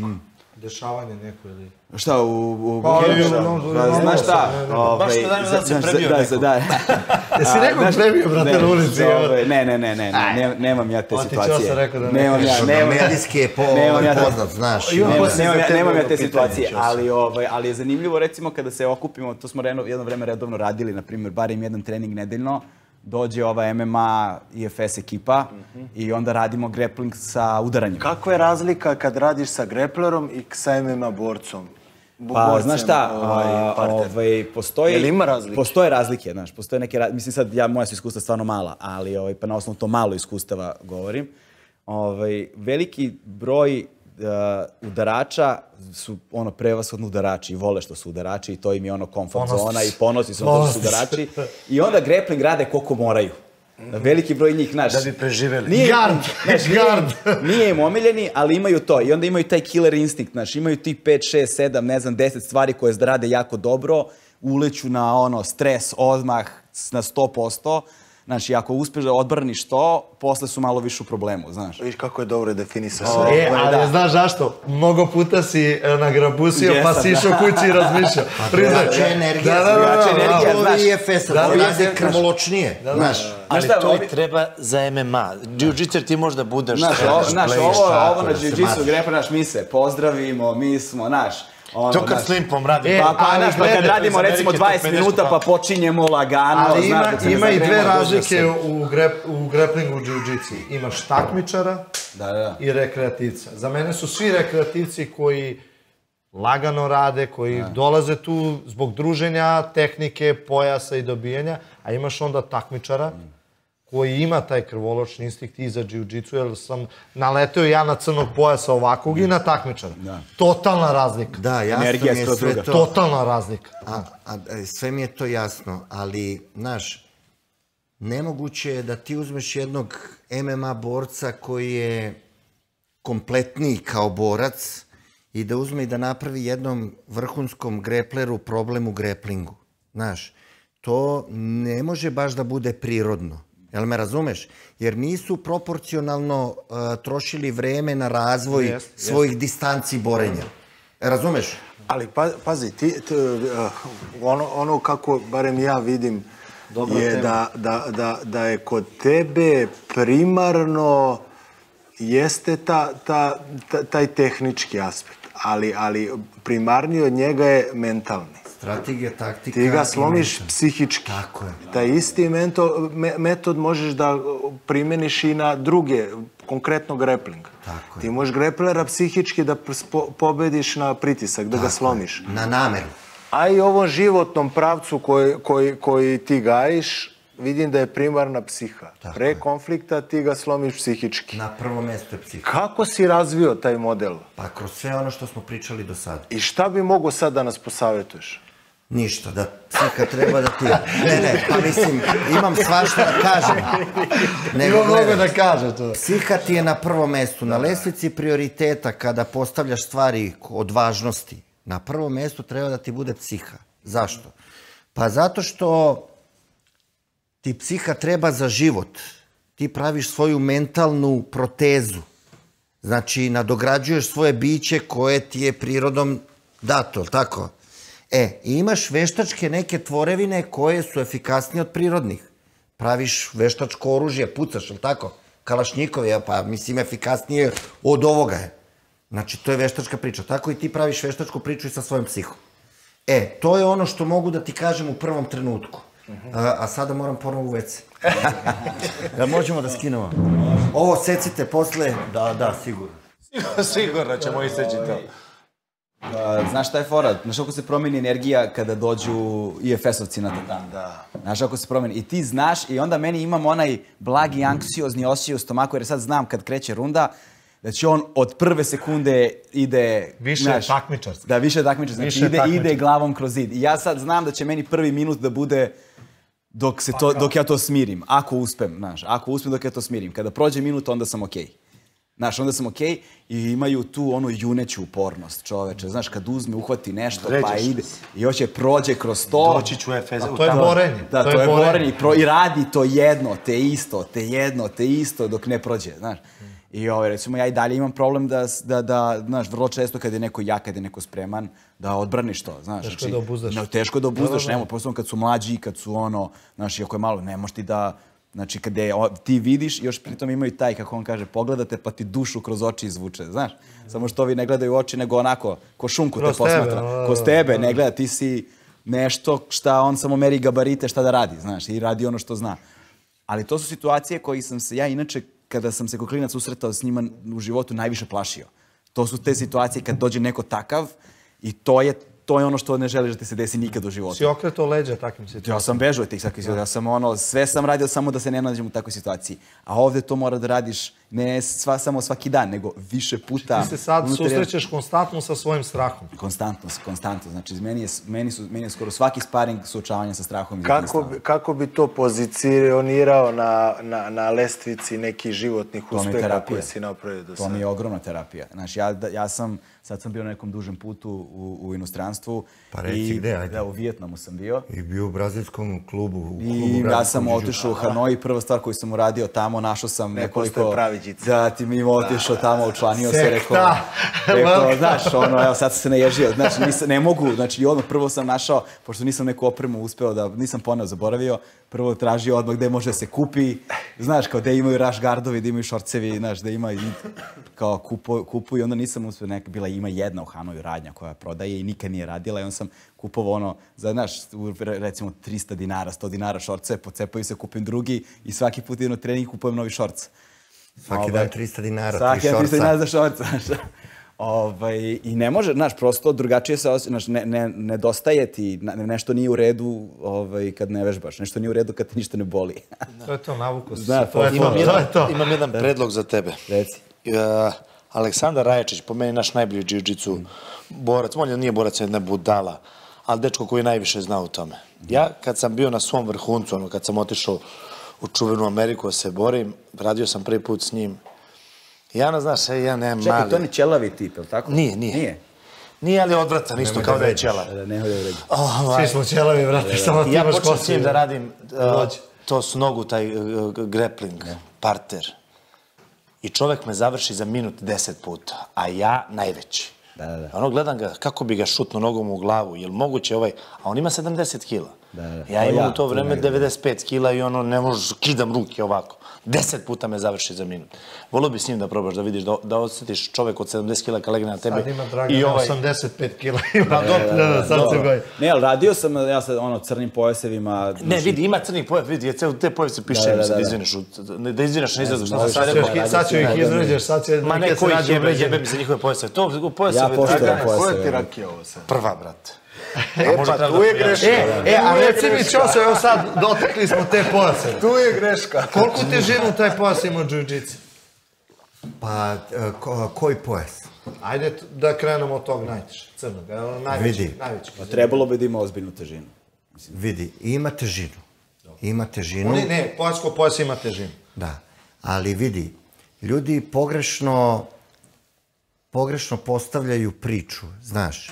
Taj pojas tebi pokazuje na kom si nivou. Kada imam više tu učenika, ja moram da vidim po pojasevima ko je na kom nivou. Druga stvar je jako bitna. Ono što malo pre Gagi kaže, tih pojaseva crnih ima ovakvih, pišam se ovo ono. Ti kad vežeš crni pojas, ti, bato, moraš da pogineš za to. Znaš, ljudi olako vezuju pojaseve. Ovaj dobije pojas, ovaj stavi pojas. Ne, nisam ja, niko nije nepobediv, nedodirljiv. Poenta priče je da svako može da izgubi borbu, ali zavisi kako gubiš. Ako si izgubio ko muškarac, jer, brate, ona je preko puta borac, isto bolje, ništa, brate, svaka čast. Poginuo si muški. Ako si pička, izgubio si ko pička, ali brate. kako to iskustvo može toliko puno da znači kad izgubiš, ali izgubiš ko muškarac? I da se povučeš i na ulici da ne zna da si se povukao. Znaš, da ti izađeš kao šmeker, u stvari si se povukao jer si stavio na vagu posledice. Znaš, da li to ima smisla ili nema smisla? Zbog jedi govna, even ti mater puši kurac, treba da uđeš u ozbiljne sukobe. Znaš, pa vidiš šta kako, ali on priđe i poštuje te. On ti pruži ruku isto. Znaš, za te pojaseve što pričam, imaš pojas koji je pojas, brate. A imaš pojas koji ne zavređuje to znanje. Sve više imamo takvih pojasa, zato sam im postavio pitanje. Ne samo kod nas, ne samo u svetu generalno, taj crni pojas. Da, zato i pitam baš biznis. Da, biznis je u pitanju i tako dalje, vidi. Možda mi daš crni pojas? Pa ne mogu, nemam. Oboj si koliko lor. Onda nisi taj nivo ako nemaš pojas, to tako ide. Nisi crni pojas. Da. Ne, zato i pričamo malo i da... Mi na greplingu našem, mi je Feson greplingu koji je dosta prljav i sve sme osim udaranja, štipanja, grebanja i ostalo. Znači... Ne sme za jaja. Pa ima i toga. Ima, ali posle. Ja sam svašta doživeo. Da, pa da. Boga mi, svega je bilo. Kažem nešto, zamiricalo mi je nešto. Ovaj naš restoran, stigla neka klopa, sigurno, nešto miriše. Vi sedite, ja idem da, mogu da nas poslušamo da jedemo? Pričamo malo, čalabrecamo nešto, ja sam baš gladan. 600 restoran. Znaš šta mi je jedan slučaj? Kako nismo sad ćeš da pokažeš, brate. Kad smo držali klub, a evo sad smo ponovo počeli, desilo mi se par puta slučaj jedan koji mi je ostavio toliko puno pozitivnog nekog razmišljanja. Pojavljuje se ljudi ovako kao Galeb, znaš, baby face, ne ostavlja bukvalno ni sa čim utisak da može da bude opasan. I on čak i nije opasan. Ali šta se dešava? Krene da se bori, krene radi neki sparing i sad neko ko je, imaš ove sileđije klasične, znaš, vidi kao neće se preda, on doda gas. Mali krene da odgovara. On dodeš više gas. Mali proradi dead game. Od običnog čoveka probaju sebi dead game koji nije ni znao da nema. I koliko ljudi tako nikad nije ušlo u borenje, koji ne liči ono na borca, a ima dead game, čovječe. Pa, mogu da ti kažem moje mišljenje na to. Vidi ovako, taj stres fighting i to što čovek hoće da napravi od sebe, malo pre sam pominjao tu mentalnu i fizičku protezu, znaš. Borenje nije fitness, nije trčanje, vožnja bicikla, umoriš se malo, usporiš, dižeš tegove ili udaraš u džak, umorio sam se, sad slabije udaram. Radim sa tobom, ti mi diktiraš tempo i kada me stisneš, svaki put kad ti lupim ovako, ja sam ti priznao da si me ubio. Da li razumeš? Moje biće se buni protiv toga. Pojavljuju se oni iskonski instinkti za opstankom. I zato ljudi daju mnogo više u borenju, u tuči, nego što bi dali na vožnji bicikla, na trčanju, na dizanju tegova i ostalo. To je direktna konfrontacija dve osobe, jer od kad smo počeli na ovoj planeti samo ratovi. Razumeš? Znači, kad, recimo, pošto na fakultetu bezbednosti preko inovacionog centra radimo neku specijalističku obuku borenja pod stresom za te studente. I onda kad toj deci dođeš i kažeš, oni su došli tu, upisali su fakultet, zamišljaju da će sutra ući u neke institucije, koje je ovo ono. Ja ti kažem, čoveče bre, moraš da vidiš šta je život i šta je istina. Sutra će da ti stave pušku na rame i da kažu, ti si to i to, imaš taj i taj zadatak. Ti će kaže, pa da, ali ja nisam mislio da je to tako, menjaju se odnosi. Kroz razvoj, kroz život, kroz bavljenje ovime, ti sebi pronalaziš bukvalno smisao. I sutra, kao muško biće ili žensko, još su, malo pre smo pričali, još su agresivnije žene, još su ozbiljnije, disciplinovanije, bre, odgovornije su. Znaš, vidim ja da ovaj lik muškarac pravi, uopšte nije agresivan. Da. Ti kroz to razvijaš jednu osobu da uđe u sve ovo o čemu mi pričamo. A kad su u pitanju... Zanima, ovo nam je specijalitet, brate. Kad su u pitanju ti normalni dečaci, jedan moj prijatelj iskusan kaže, nema opasnih i bezopasnih. Svi su opasni. Onaj ćoravi kompjuteraš, mislim, ne pričam to pogrdno, nego sa aspekta jednog kriminalca, siledžije, to je za njega švrčko. Brate, kad mu diraš sestru, uzme pištolj i ubije ga ko ništa. Nema bezopasnih, svi su opasni. I ti ne znaš ispod mire 300 vire, šta čuči iza grma, iza kamena, šta čuči. Taj momak je došao i kad mu se probudi taj gen za opstankom, bude bre pokvaren zao. A s druge strane, ovi lakši dečaci, lakši momci, ja sam takav bio, sad sam se natovio, mislim, zbog godina i bioritam ti se usporio. Oni su još podliji. Jer on zna da ne može da udari, da nokutira čoveka, da čovek padne. Nego mora da bude lukav, bre, pokvaren. I to je borenje. Borenje je da budeš loš, pokvaren, zao. Ja kažem svojim učenicima, ne možete da budete efikasni, dovoljno efikasni, ako niste zli. Ako nemate želju da ubijete čoveka. Je li to razlika između... Ne, sad ću, nisam samo završio. To što ti imaš, to možeš da upotrebiš, ali nećeš. Znači, svesno si biće, zato razvijaš svoju svest. A kad hoćeš da upotrebiš? Kad hoćeš, možeš. A znaš bolje da imam pa da mi ne zatreba, nego kad mi zatreba da nemam. Jer ja pričam, znaš, ljudima, od 7 sukoba koje sam imao gde čovjek preko puta mene ima flašu ili nož, ja sam 5 puta bio izboden. Razumeš? Ali sam izašao kao pobednik. Pobedim ga, porazim ga skroz. Da nisam razmišljao tako. Znaš, izbodete, krvav, sav budeš. Te panika kreće, strahovi, stres, ne znaš šta ćeš. Da li će da te, imam isto drugare koje ubodem, bre, nožem, ovoliki nož mu prošao, da ga je probio s leđa, napred izašao bi mu nož. On ga sa boka ubo ovako, gore mu se nož, znaš, kaže, brate, ništa nisam osetio. Samo su mi počele noge da klecaju i da gubim snagu. Znaš, kad si oštećen, ti ako razmišljaš tako, kao super, ja sam vitez kao, ti si vitez pa te ubodem ispod stola mačem, šmekeru, ti si Borenje nije uopšte plemenita niti lepa stvar. Šta ima lepo u borenju? da ga nokautiraš, slomiš vilicu, nos, da ga baciš na glavu, ga okreneš, baciš na glavu, da mu polomiš ruku, nogu, kičmu, vrat, da ga udaviš, tako?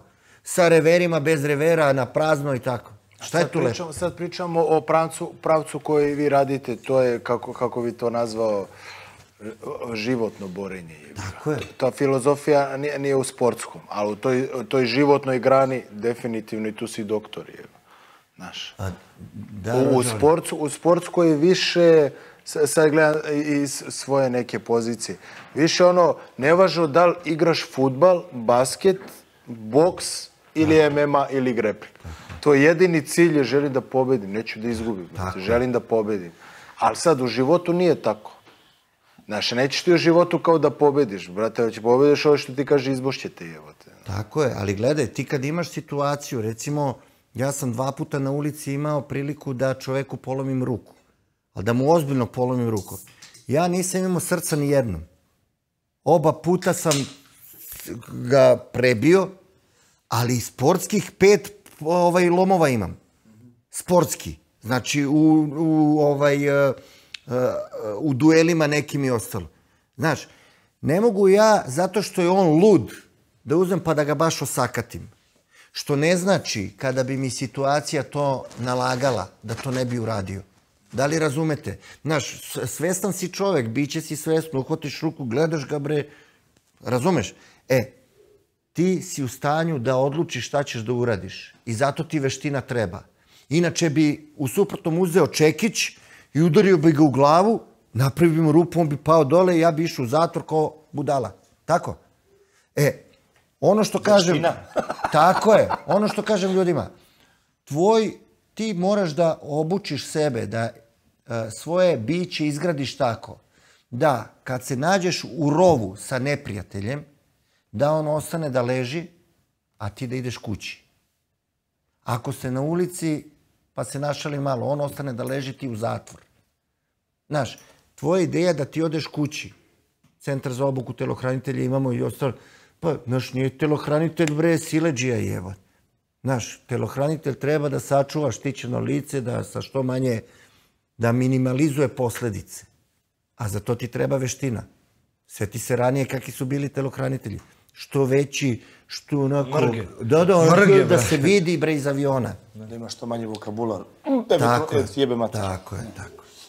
A danas on treba da bude kao Galeb i da bude vrhunski... Znaš, na vama se vidi da... Jiu-jitsu borac, što kažeš, molim. Ne, to zanemari. Na vama se vidi da ste borci. Vidi se da imate iskustvo. Vide ove uši, ove noseve. Pa to ti kažem. Gdje su tvoje uži, bre? Ali ima kvalitet. Ti nisi loš. Pokazuje na tebi. Da.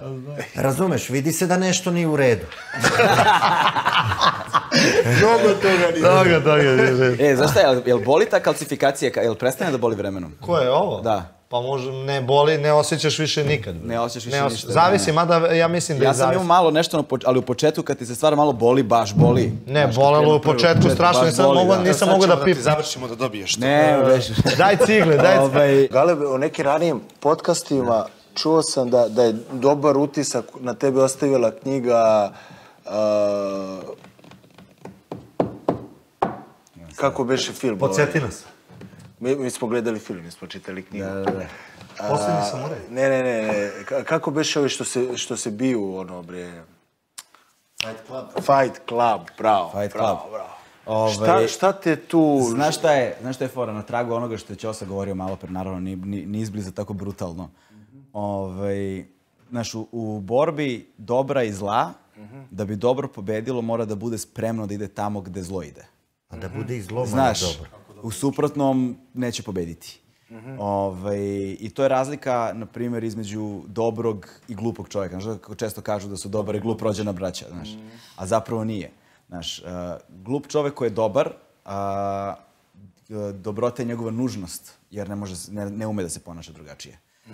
A dobar čovjek koji nije glup je zapravo čovjek koji je upoznao ono monstruma u sebi i doneo odluku da se ne ponaša tako.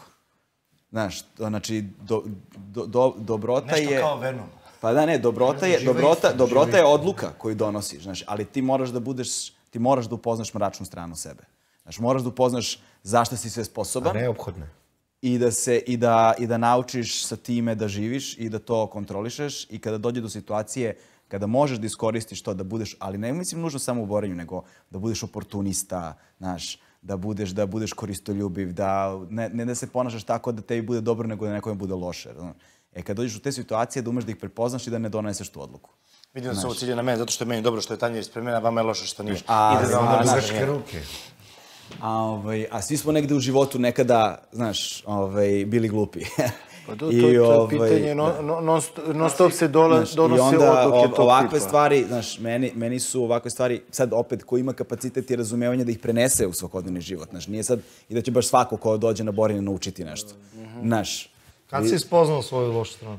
Pa onda kada sam počeo da izlazim iz nje.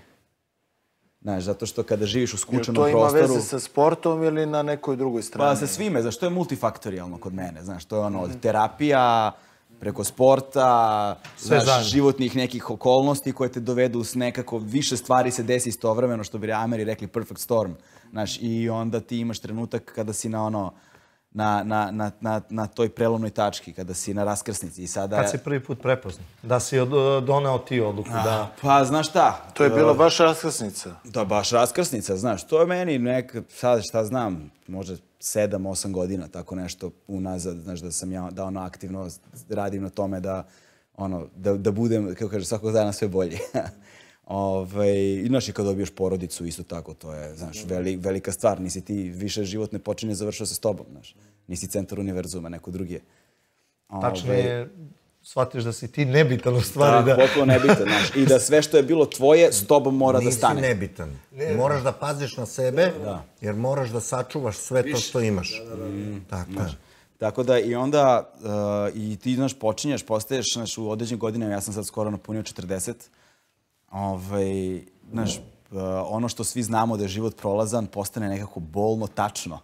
Znaš, počneš da provališ... Sve bliže. Znaš, više ne brojim, sad odbrojavam. Ti stariji od mene? Znaš, zajedno 40 godina. Ujebot. Znaš, više ne brojiš, sad odbrojavaš. Barem 10 stariji od njega. I, što kažu, uzu 41. znaš. Na pragu 42. Da, i Gazi nekako... Ajde. A si zadovoljan, jesi zadovoljan sad kad bi pogled, si zadovoljan s ovim što si do sad napravio? Pa ne znam, ja nisam nikad zadovoljan, znaš, ali ja se samo fokusiram na ono što je ispred mene trenutno i da u tome da donesem što ispravniju odluku. I recimo, borenje je tu jako važno i rituali su generalno jako važni, jer ti kad nađeš u životnu situaciju da, znaš, dešava ti se da si iz nekog razloga izmešten, psihički, emocionalno, ovako ili onako, i da ne umeš da procenjuješ. Znaš, koliko često nam se dešava u životu da i najjednostavnije odluke sad postanu, nisam baš siguran šta je ispravna odluka, kako da je donesem. Znaš, nisam siguran šta da radim, kako da se nosim sa nečime. I kada se nađeš u tom nepoznatom, uvek ti treba sidrište gde možeš da se zaustaviš i ako ja sad nisam sposoban da donesem odluku šta je to što mogu da uradim, razumeš, da me vrati na kolosek i onda se vratiš tim ritualima koji te održavaju. Znaš, kao i onda nisam dobar danas, ali ako odem na trening, uradim trening, ako sam jeo kako treba, ako sam odradio ritualno mehaničke stvari te kroz dan, one su spasile dan.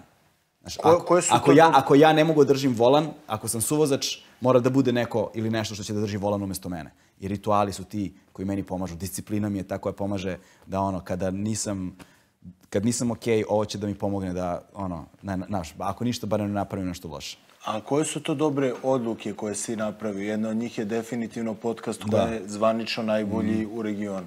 Mislim, najbolji je, nije baš fair šta znači najbolje. Ali da, ali smo kao kriterijum, ali ono što sad ne mogu da ti... Ali sad hoću, dobro, nema veze. Ako mi dozvoliš. Dajte, reci. Ako mi dozvoliš. Ja bi ti sad rekao svoje neko iskustvo gledanjem podcasta. U početku kad je to prvi talas neki, jer sam to gledao, bio je Balkan Info, ne znam. Da sam to gledao, bilo je jako interesantno, dolaze neki ljudi koji su u drugom planu, koji nisu imali tu mogućnost da kažu ono što imaju, a imaju šta da kažu. I to je u početku bilo meni fascinantno. Slušaj, čuješ nekog, kaže, koji nisi imao prilike da čuješ i kaže nešto pametno, znaš.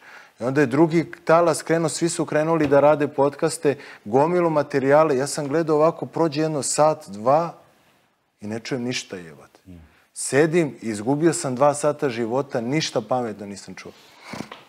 I onda se dešavaš, događaš ti, jebi ga. Sa emisijom Kvantna fizika. Da. I pričaš o kvantnoj fizici. I pričaš o kvantnoj fizici. Spremi dobro. A ne, nismo ni mislili da se ne ovako kao mi, brat. Priča o kvantnoj fizici na najprostiji način. Jasno običnom gledalcu. Najinteresantnija stvar. Toliko zanimljivih informacija o kvantnoj fizici. E sad, kvantnoj fizici. Da, znaš šta, nije, ali s druge strane, ako posmetaš grappling... Pa onda odeš u judo, pa onda odeš u film, pa onda odeš u... Znači, širina je neverovatna. Zato mi se sviđa grappling, znaš, zato što grappling je najpribližniji šahu. Znači, stvarno, ja celog života igram šah. Human chess, znaš, ja celog života igram šah. Celog života igram šah, majka me naučila da igram šah, sa 3 godine sam učio postavljam figure. Sad kad sam krenuo u osnovnu školu, paralelno sam krenuo u šahovsku školu, šahovski klub Beograd na Starom Difu, na 4. spratu, išao sam tamo, prva šahovska kategorija, završio školu, takmičio se, znaš.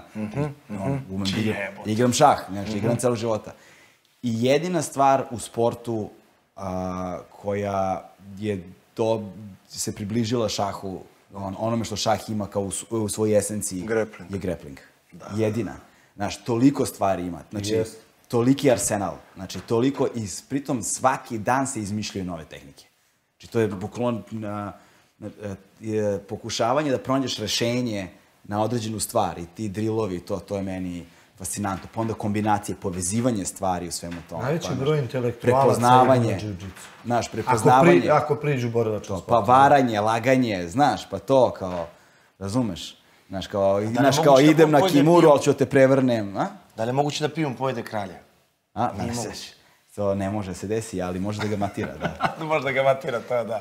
A kako uspevaš da uđeš u toliki broj raznoraznih tema i da uđeš u dubinu? Pa sad, dubina je možda malo upitna tu, zato što ti kad radiš intervju, ti se pripremiš za taj konkretan intervju. Ti pokušavaš i jako često uđeš u dubinu. Jako često. Ali spektar interesovanja, to valjda dolazi s godinama. Ja nekako sam se uvek, sve vreme, dok nismo napravili uspeh sa podcastom, ja sam stalno bio u fazonu, čoveče, nisam napravio nikakav uspeh, nisam uzeo nikakve pare, nisam ništa napravio u životu. 20 godina radim ovo, živim od plate do plate. Nije ni od plate do plate, nego od plate do 4 dana do sledeće plate, znaš.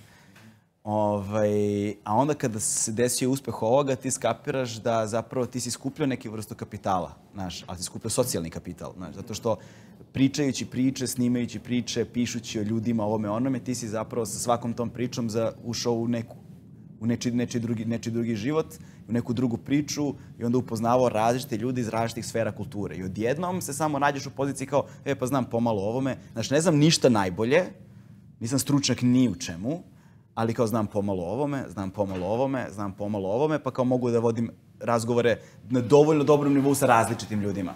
Ali ni u jednoj od tih oblasti ja nisam zapravo najbolji. Znaš, i onda sam shvatio da sam ja celog života u stvari putnik. Kako kaže moj kum, kako sam prestao da budem turista i postao putnik.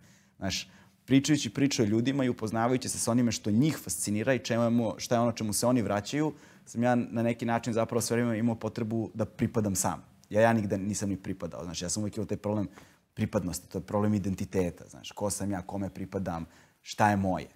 I onda u pokušaju da pronađem to gde pripadam, uvijek me zanimalo to čemu neki drugi ljudi pripadaju. Kao što, vi ste borci, daj da vidim šta je to u borenju, znaš da se toliko ložite. Znaš, baš me zanima, znaš, imam iskreno radoznalost da vidim šta je to, možda je to. Otkrijem šta je, ali kao strava je, respekt, ali kao nije to. Pa onda upoznaš, ne znam, naučnike, kao da vidim šta je to čemu se vi vraćate stalno. Pa onda skapiraš, wow, koliko je fascinantno, ali nije ni to. Pa onda upoznaš, ne znam, slikare, nije bitno, znaš, pa onda vidiš umetnost i wow, to je, kao nemam talenta, volio bih da imam, ali kao nije ni to, znaš, pa onda ideš dalje i onda sve vreme žališ kao kako ja nigde da se pronađem, a onda u stvari skapiraš šta je moja pripadnost je zapravo putovanje. Tome ja pripadam. Ja pripadam stalnom, stanju kretanja. Znaš, moja pripadnost je da putujem kroz te priče i da se upoznajem sa njima. I onda kada nađeš medijum, da budeš medijum kroz koji se te priče prenose dalje, znaš, to je to. Ovome se osjećam najkomfornije, ovome se osjećam dobro. Prenosilac. Moja pripadnost je pričanje priča. Ali opet, znaš, kada nemaš stalno mesto na taj način, onda su ti opet, vraćam se, potrebni ti rituali koji te baždarete, znaš, kao libelo. Znači, oni mi govore da sam okej. Ja tačno znam kako izgledaju moji sparinzi kad ja emotivno nisam okej. I, znaš, ako sam sumnjao da nisam okej, ovo mi je potvrdilo da nisam okej. Znaš, vidim, znaš, ti ako u sparingu nisi prisutan, znaš kako se stvari završavaju. Znaš, moraš da ne možeš da razmišljaš o mailovima na koje nisi odgovorio kad te neko davi. Znaš, nema toga, ono. Znaš, šta misli, da li smo se, žena i ja posvađali danas oko neke gluposti, znaš, ili da li sam spakovao ćerki za vrtić, šta je trebalo da odnesem, ja nisam ponao kesu sa sedišta, ostala na sedištu kada sam je vodio u vrtić, znaš, ne može da razmišljaš o takvim stvarima, znaš, dok neko pokušava, da ti slomi ruku, znaš, da neko ti uhvati heel hook, znaš, ne razmišljaš o tome. To su ti iskonski instinkti koji se bude u tim trenucima. Ima još jedan detalj u vašoj epizodi. Ti si super definisao nešto o čemu ja nisam razmišljao kad si izgovorio, totalno mi je baš ostavilo utisak. Razlika kad gledaš čoveka u oči, čoveka u grudi. Taj kontakt. Pa vidi, ja kad sam recimo gledao Fedora Emelijanenka. Odličan primjer. Samo sam prepoznao, prvo kažem, vidi ga pijani Deda Mraz. Tako stane nekako onaj pogled, ko da je se slučajno zadesio tu. A onda drugaru jednom kažem, Igoru, ti ga znaš, kažem, pogledaj kako se kreće, pogledaj gde gleda. On radi sve što treba. Razumeš? I mora da bude bolji. I gledao sam recimo kako se spremio za meč sa Filipovićem, Mirkom. Kako je čekao onaj njegov ubitačni levi hook kick. Kako ga je navukao na destrukciju. Do kraja meča još jednom podigao nogu sam. Razvalio mu je nogu. A pošto znamo baš za tu taktiku, pošto čovek kad ide unapred može da baca kik. On ga je terao non stop da ide unazad. Ne može u povlačenju da baca kik. Non stop ga je terao, bežao mu je od te strane. Ne može da baca kik kad ide nazad. Da. I on ga je samo išao u njega. Ali, mislim, kakav je Mirko u stvari, kakav je ubica bio, posle meča smo mogli, pored sve te taktike i dobijenog meča, i Fedor je onako bio dosta ispovređen. Jeste, to je vrhunski borac. Da, vrhunski borac. Da, ne pričamo... Da ne umanjujemo Mirka. Tako je, ništa ne umanjujemo. Ali pričamo o strategiji i taktici, znaš. Ti imaš recimo onako kako mi ređamo te prioritete na toj našoj lestvici. Malo pre smo krenuli psiha. Čovječe bre, ti moraš da balansiraš levu i desnu hemisferu mozga, da popraviš lošiju stranu, ukoliko ti je leva strana lošija, da je izbalansiraš. Neće to nikad biti ovako, ali neće biti ovako. Biće tu negde. Znaš, ti moraš kad te on šutne u nogu da staneš u drugi stav. Taktički, ako je bokser pa radi recimo desni stav, on je odmah kontraš. Kod nas nema kontraša. Znači, vežbaš podjednako jednu i drugu stranu. Pa kad mi stane u desni stav bokser da se bije, ja mu stanem isto u desni, ali ih retko sreće. Pa taktički pravim mu problem oko montiranja svega i tako dalje.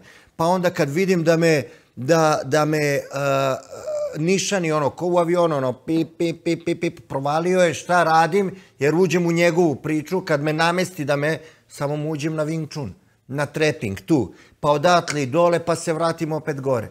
Znači, menjam u distance borenja, jer ti imaš nekoliko distanci. I zato su važne sve te stvari, da se zna i grappling i ovo i ono. Sve. Sad samo nastavim, mislim, ovo raketni smetaj. Galebe, šta bi mogo da nam preporučiš prvo za čitanje? Može. Ne znam, znaš, to je malo nezahvalno. Šta bi nekoj borilačkoj publici preporučio? Znaš šta, meni se od uvek dopadao taj starogrčki sistem obrazovanja koji su oni zavili pa ideja. Dobro. Koji je zapravo pretpostavljao trojstvo, znaš, muzikos, gimnastikos, i književnost. I imali su taj princip, znaš, fizika je važna za jako telo, šta je jako telo bez pameti i bez duha omekšano kulturom. Znaš, s druge strane, šta je duh omekšan kulturom i pamet razumeš bez znaš, ozbiljne snage. Tako da šta su omekšani duh i snaga bez pameti koja bi to mogla da iskoristi na ispravan način. I nekako da to bude uvek pun krug. Znaš, i ja vidim sad sa nekim prijateljima, učiteljima koji, znaš, imaju, znaš, kad dolaze klinci, borci, talentovani, napaljeni, mladi, znaš, ali to su, znaš, lude glave. I nekako, ja to vidim, naš učitelj se posmatra kao strahovit autoritet. Znaš, ja to vidim, recimo, kao divnu priliku da, znaš, oblikuješ nekoga tako što ćeš mu dati, pored veštine, znaš, i nešto da pogleda, neki dobar film, naš dobar album, da mu preporučiš da posluša dobru muziku, znaš, preporučiš mu dobru knjigu da pročita, znaš, u određenim situacijama mu daš savjet kako u životu da se postavi prema ovom ili onome, znaš, loviš ih dolaziti na treninge redovo, lomiš ih u različitim emotivnim stanjima, psihološkim stanjima, nisu uvek isto raspoloženi, nisu uvek isto odmorni, znaš, i onda prepoznaješ kako se ponašaju pod stresom, u stresnim situacijama kada su takvi, znaš, i onda vidiš gde je prostor na kome može da se radi, ne samo, kažem, opet u vištini, nego i karakteru. I takva vrsta autoriteta, takva vrsta uticaja, takva vrsta figura, mislim da je ključna za sve nas bila nekad u odrastanju. I onda mi koji nismo imali to, tim pre prepoznajemo te praznine u klincima koji se pojavljuju, znaš. I nezahvalno bi bilo sad od mene da preporučujem bilo šta, ali dovoljno je posjetovati tu vrstu radoznalosti da kao nije samo ovo, nego želim da se upoznam i sa drugim stvarima u životu. Sad, koliko je to dobro za možda takmičara, kao, znaš, ako neko želi da bude borac takmičar, ne znam. Koliko je dobro za takmičar? Pa, evo ovako, čovek mora da bude širok. Ono što je on počeo sa Grcima sada, započeo temu, ja isto svoje učenike podučavam da jedna ličnost, jedan čovek mora da razvija svoj duh, svoj intelekt i svoje telo. To su ti 3 aspekta koja moraju da budu razvijena podjednako. A1 izostavimo, čovek je nekompletan i ne može dalje da ide. On ne može da ode od onoga gde je već. Znači, razvija recimo samo fizičku spremu. Znaš, ima tu raznih viceva na tu temu, da sad ne vređam nikoga, ali mora čovjek da se razvija kompletno.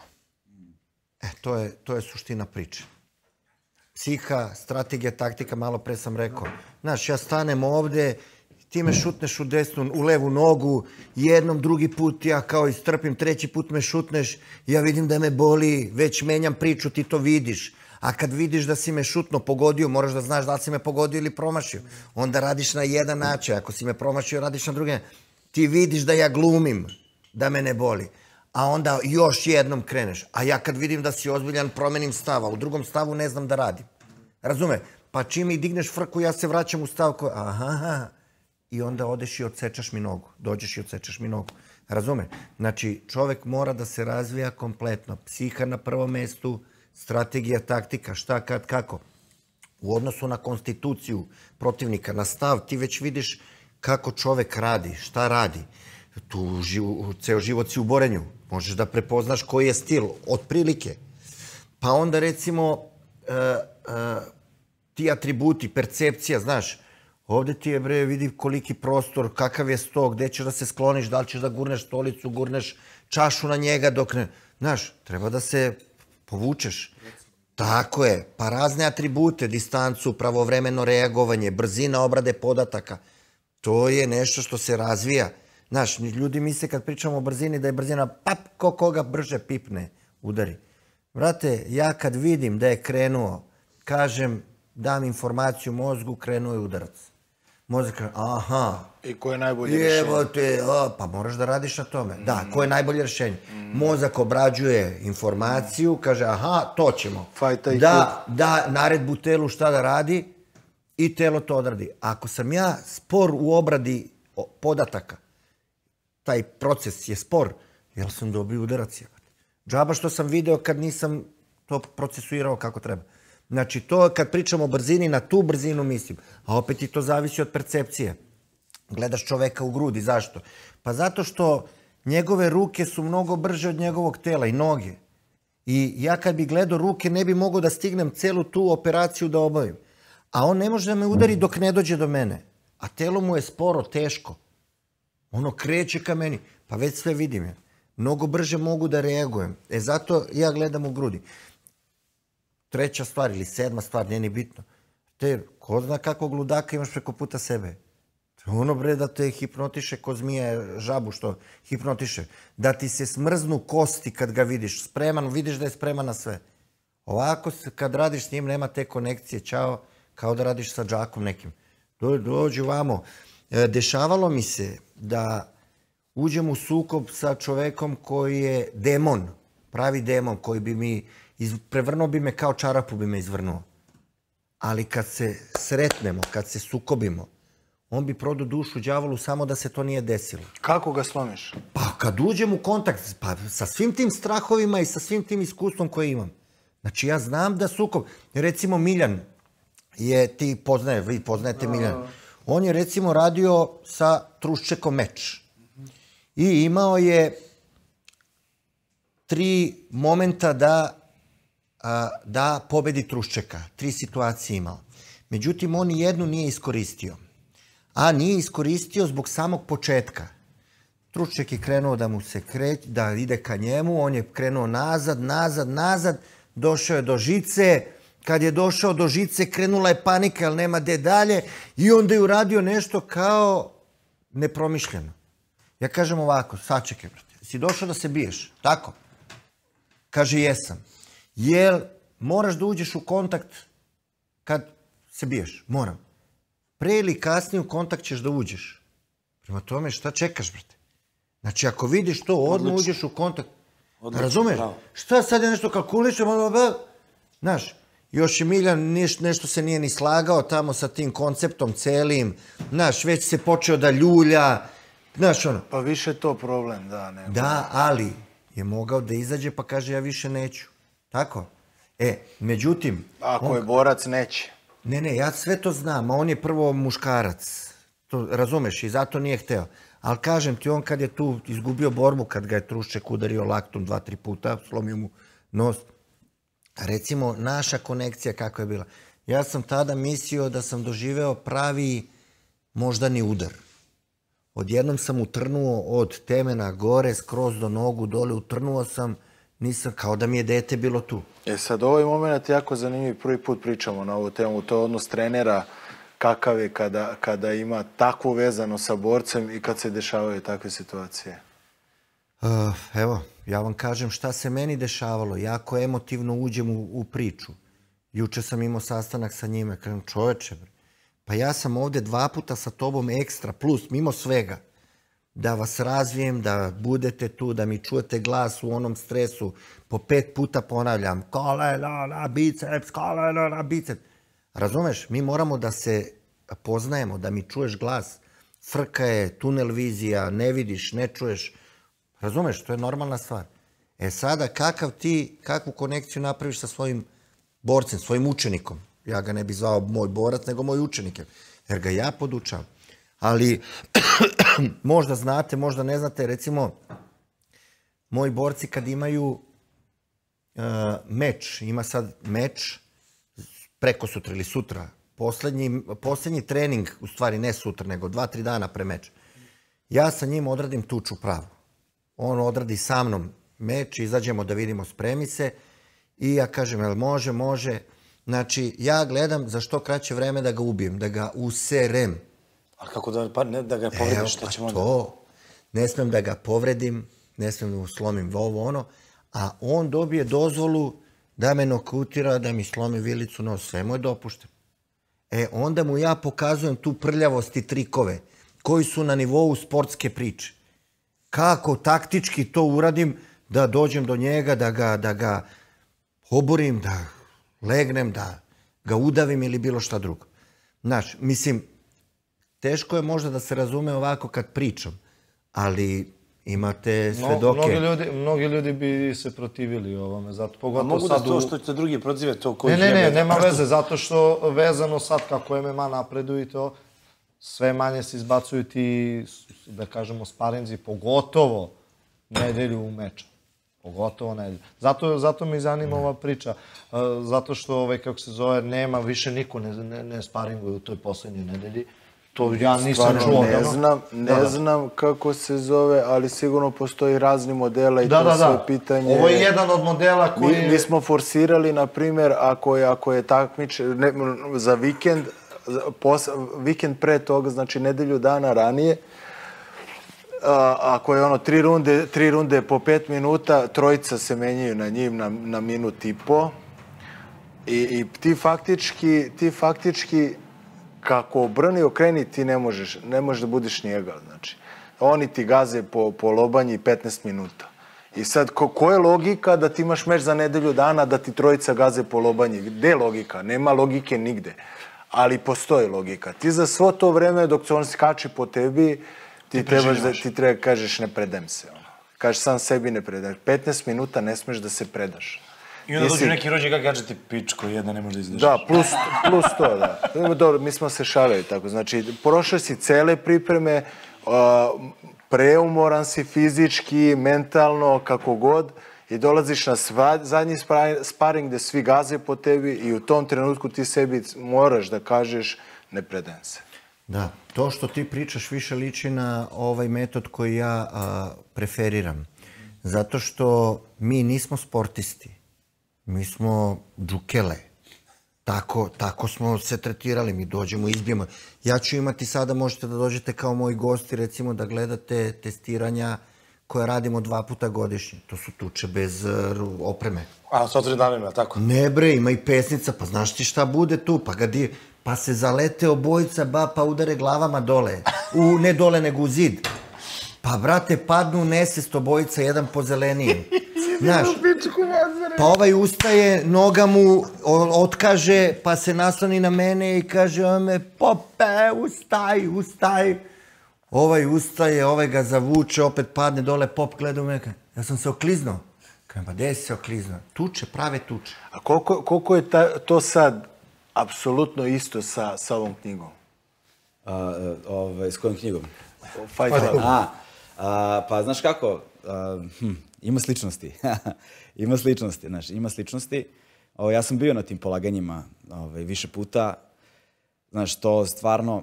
Znaš šta je fora kad posmatraš takve stvari? Mislim, vjerojatno znate kako izgleda kad posmatraš pravo borenje uživo.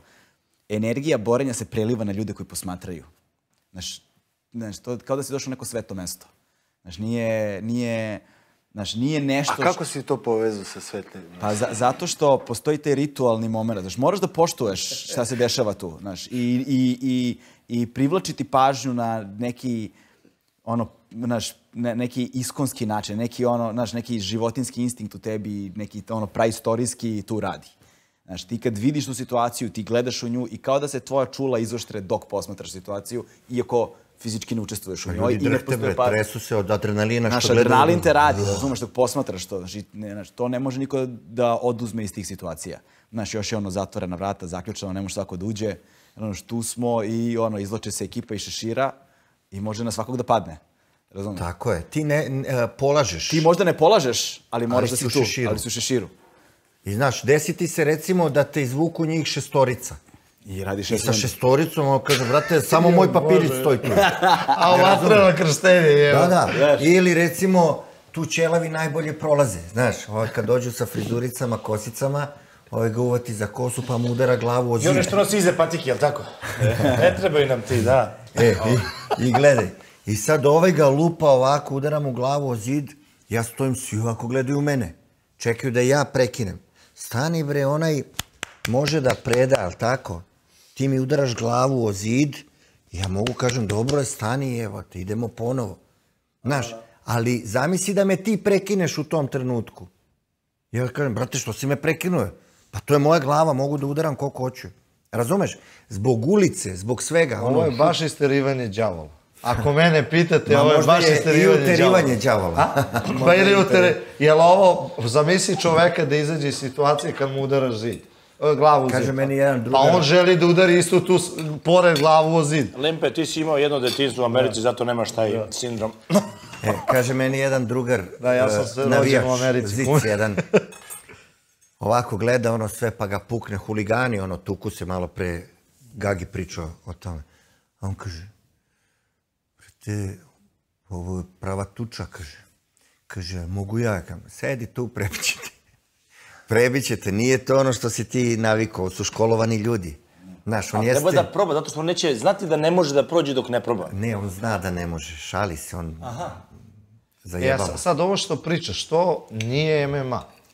To nije To je životni MMA. Jeste MMA. Ali, ne, hoću da kažem, to kažeš polaganje ima. To je nešto slično uličnom borenju. Jer tvoji MMA borci izlaze na to da se da radi. Vidi, moji MMA borci koji ne izlaze na rangove, na polaganje, ne izlaze na polaganja. To te pitam. Oni kao borci imaju privilegiju da budu u šeširu. I on dođe, susreće se sa potpuno drugim stvarima. Ja neću da moj sportista kao sportista bude samo sportista. Hoću da taj sport i to što on radi i primenjuje tamo može da primeni kad ga napadnu. Znaš, videli ste u posljednje vreme po klipovima sve zezaju sad kao Wing Chunovci, kad treba da se pobiju, oni ovako kao, ajmo ti ja, kao. Evo, treba se biju grepleri. Ono, ovako, što je bilo, sednu na dupe dole. Znaš, to su stvari koje... Sve se slažem, ja ti sve što pričam. Tako, brate, znaš, kad dođe i sedne onako, nije meni to svojstveno. Ne mogu da prihvatim to. Jer, brate, ja kad sednem na trotoar, on će mi polomi kičmu u onaj ivičnjak. Razumeš? Znači ti moraš da gledaš gde ćeš da begaš oko automobila, oko ovog onog. Drugo je kad uđeš u zatvor pa si u sobi sa 15 ljudi gde nema gde da begaš, znaš. Ali to su druge okolnosti. A kad si na ulici gde možeš da pobegneš i skočiš na krov od auta i to ćeš da uradiš. Znaš, što kaže moj otac, Beganova mama ne plače, sine. Pa ja kažem, pa ne mogu da bežim. Ali da vidiš kad dođe situacija, da vidiš kad moram da bežim. Ali gde je Began onda? Znaš, sad sam ja Began. I ono što mi ne možemo da... Znači, ja sam opet komercijala u odnosu na te starije ljude, kao što je bio moj otac, bokser, pa ovako dolazi pa me gleda, ja iscepo čelo, odemo na Adu pa treniramo, sparingujemo na onom odbojkaškom, košarkaškom terenu. Pa se desi, padneš, pa odereš čelo. Kaže, šta je bre to? Kaže, ma brate, sad smo se tu trenirali, ovako se kaže, u moje vreme smo se tukli kad smo morali, a vi sad plaćate da vas biju. Razumeš? To su odnosi koje mi ne razumemo danas, a ni oni nas ne razumeju. Znaš, ne može moj otac da razume kad dobijem batine, brate, a ja kao da sam imao snošaj. Razumeš? Mislim, pričamo o tome. Svakog radi drugačije. Tako je. Znaš, nekom je to vrhunski ventil. Tako je. Poslije toga si miran, funkcionišeš normalno, što ima logike, apsolutno. Tako da, ali zanimljivo što si razbio sam ceo taj koncept i što je to, što kažeš MMA, bukvalno miks svi borilačkih veština, ali ne u sportskoj varijanti, gde postoje pravila, gde postoje pripreme. A može i u sportskoj da bude. Pa vi ste primjer, imali ste M1. Tako je. Da, imali ste tamo nekoliko pobjeda na internacionalnoj sceni i to je stvarno bilo... I tad smo prestali zbog odnosa međuljudskih, zbog odnosa sa menadžerima. Kad si unutra, rođo, vi znate, vi vidite laži koliko hoćete tamo. On ti dođe, kaže, sad će da bude tako, tako, ti vidiš da to nije uopšte priča. Menadžer dođe i kaže, vidi, Galebe, imaš jednom mesečno meč, 500 evra ti je meč. A ti radiš kao portir negde, radiš obezbeđenje za 20.000 dinara. Pa valjda ćeš da uzmeš da daš otkaz, tako, da se posvetiš treningu svaki dan i da dobiješ 500 mečeva i onako se biješ non stop. Malo pre smo pričali, pa nisam rekao, mislim, vi to isto dobro znate, da je trenažni proces mnogo teži nego meč. Evo te, ti treba da ustaneš, da treniraš, da te ovaj bije, da te onaj bije, da te ovaj vrišti, da se dere. Aj sad vuci, guraj, udaraj, skači, šutiraj, razumeš? Davi ga, daj ovo, daj ovo. Te bre, neću da ustanem iz kreveta, bre, ne ide mi se na treninge, jer je moranje. A kad dođe meč, nekako ti dođe kao rasterećenje. A šta je se desilo? Što ste prestali da staknete? Ko je neke 2000, ko je 12. 13. Kad je bilo? Pa da, čisto zbog laži, menadžerskih laži. Jer ti kaže, meč ti je toliko, imat ćeš toliko, čovek da otkaz, mi krenemo da radimo. I sad, ovo je jako važno za ljude koji se bave profesionalno, recimo instruktažom, kao ja. Imam 30 ljudi u klubu. Ja se posvetim tebi i Galebu. Oni popizde, postanu ljubomorni, misle da ih ne volim više, da ovo, da ono. A ja od toga ne dobijam ništa. Ja sa tobom radim i menadžer ti uzme 20%. I sad ja kao trener treba da ti uzmem neki procenat. Ti si moj bre, kako da uzmem bilo šta. Ja provedem vreme sa tobom, nađem ti sponzore za suplementaciju, nađem ti za medicinske te tretmane, da dobiješ neku infuziju, da ovo, da ono. Odemo, ti odradiš meč, dobiješ 500 evra ili dolara, nije ni bitno, menadžer ti uzme $100, tako. A kad sam saznao, kad sam upoznao Rusa jednog, isto iz M1, on mi je dao vizit karticu, kaže, javi mi se za te kvalifikacione, kako se zove, selection. Da, to je tada bilo, po Evropi. Da, $750. Znači, mene je zakinuo menadžer za $250 u startu. I još 100 vamo. I još mi je uzeo 100, znači on uzima 350, a ja $400, kao borac. To je često nekada bilo, to više ne može tako. Znam, ali zato smo odustali. Da, razumem te. Zato sam odustao, pa ja nikad nisam uzimao. A gledaj ovo, kad treba da platim struju i hranu da kupim, ja se okrenem, klub mi prazan jebate. Jer sam se ja posvetio vama dvojici, a zanemario ostale. Pa šta ćeš ti da mi plaćaš članarinu, a nisam s tobom, je li tako? Znači, to su suštinske stvari. A kaže lepo onda, sad Rođo, 500 evra ti je meč, jednomesečno radiš, dođi, vidi, ima tu sad neka za promociju, jedan meč bi trebalo džabe da odradiš. Ajde sad ovo 100 evra da meč. Zato treba i da se postavi da borac daje klubu iz tih razloga što na kraju ako se okreneš i otišli su ti svi, taj borac treba da bude naučen, ne da mu uzimaš ti, nego da sam donese. Vidi, ja ne znam šta bi trebalo. Ja i dalje isto funkcionišem. Isto. Ali sada pazim da ne zaposlim druge ljude, nego su oni uključeni 100% u tvoju pripremu. Razumeš? Onaj, Miroljub, Gile što je trenirao kod mene, Spahovića je pobedio. U Šapcu. Dobio je 10 črvenih za to. 10.000 dinara. Pa malo. To je to vreme, brate. Pa nije. To je sad 2 glave, brate. To je to vreme. Josip isto kad se tugu s onim. 10.000, šta 2 glave? Pa to je sad u ovo vreme 2 glave, brate. Slušaj ovo, 82 kile Gile imao, ovo imao 95 kila. Kad je izašao publika, viče, beži sine, beži, ono, nije normalno. Nije normalno. Znaš, ovaj ga rašafljuje dole, još ovaj predao ovako, da ja nisam video dole, da vi dreknem sudi, ko zna, možda bi prošao, odmah je gong posle toga bio, ovaj se ispravi, ko zna, razumeš? Brate... Gile Narbar završio, mislim, tada. Triangl. Da, znam da je bila neka završnica. 10.000 dinara, mene je bilo sramota. Sve plaćam iz svog džepa, putovanja, hranu, sve živo. Zamisli da mu uzmem 10, koliko? 20%? 20%, 2.000. Znate da sad klinci neće da rade prve mečeve ispod 2-3 glave. Neće. Pa dobro. Pa dobro.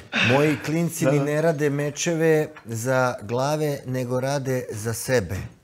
I tako sam ih napakovo da neće ići dalje od 3-4 meča i to amaterski ovo što se saveza tiče. Savezno. Ono, imamo prilike i za onaj, kako se zove, Fedorovo ovo sad što je. Na svetskom ovom nivou. Na svetskom nivou, profesionalno. Profesionalno. Nije Lutador, Matador, kako se zove? Ja nema šanse da se sjetim. Bellator. A nema Fedor veze s tim. I za... Jel ima? Samo je tamo, nije... A dobro, mislim, možda nije njegovo, nije ni bitno na kraju krajeva. Znači, postoje razne varijante, postoji taj M1 i sve postoji.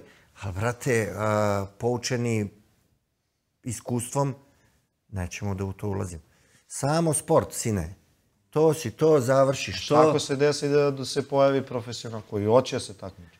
Ne znam, morat će da nađe sponzore. Ja sam juče rekao Stefanu, vidi, ti ako hoćeš se baviš profesionalno, ja moram da imam 2000 evra mesečno da ne brinem ni o čemu, da bi se posvetio tebi. Jer to mora da se radi, bre, mora da se rmba. Ja neću da deca idu da kupuju paštetu da nemaju šta da jedu. Jel' tako? Znači, nezgodne su priče, mnogo su nezgodne priče. A onda dođeš, vidiš boksera jednog koji, brate, kasapi lovu. Znaš, na profi nivou. Nema veze da li su lutki ili nisu, zarađuju. Da, jeste. Ništa. Galebe, šta bi mogo da nas posavetuješ? Za podcast, za podcast. Samo kontinuitet. Kontinuitet. Samo kontinuitet, ništa drugo. Samo kontinuitet, šta ste sebi zadali kao tempo, da ga se držite i to je to. Jer rezultati dolaze vremenom. Kao i sve ostalo. Znači, samo kontinuitet. Rad, red. Znači, pravit ćeš greške, pravit će te greške i to je normalno i prirodno i onda ćete iz tih grešaka učiti i idete dalje i samo dalje i samo dalje. A ono što će vam omogućiti to jeste da znate šta želite i verujete u to što želite. To je to.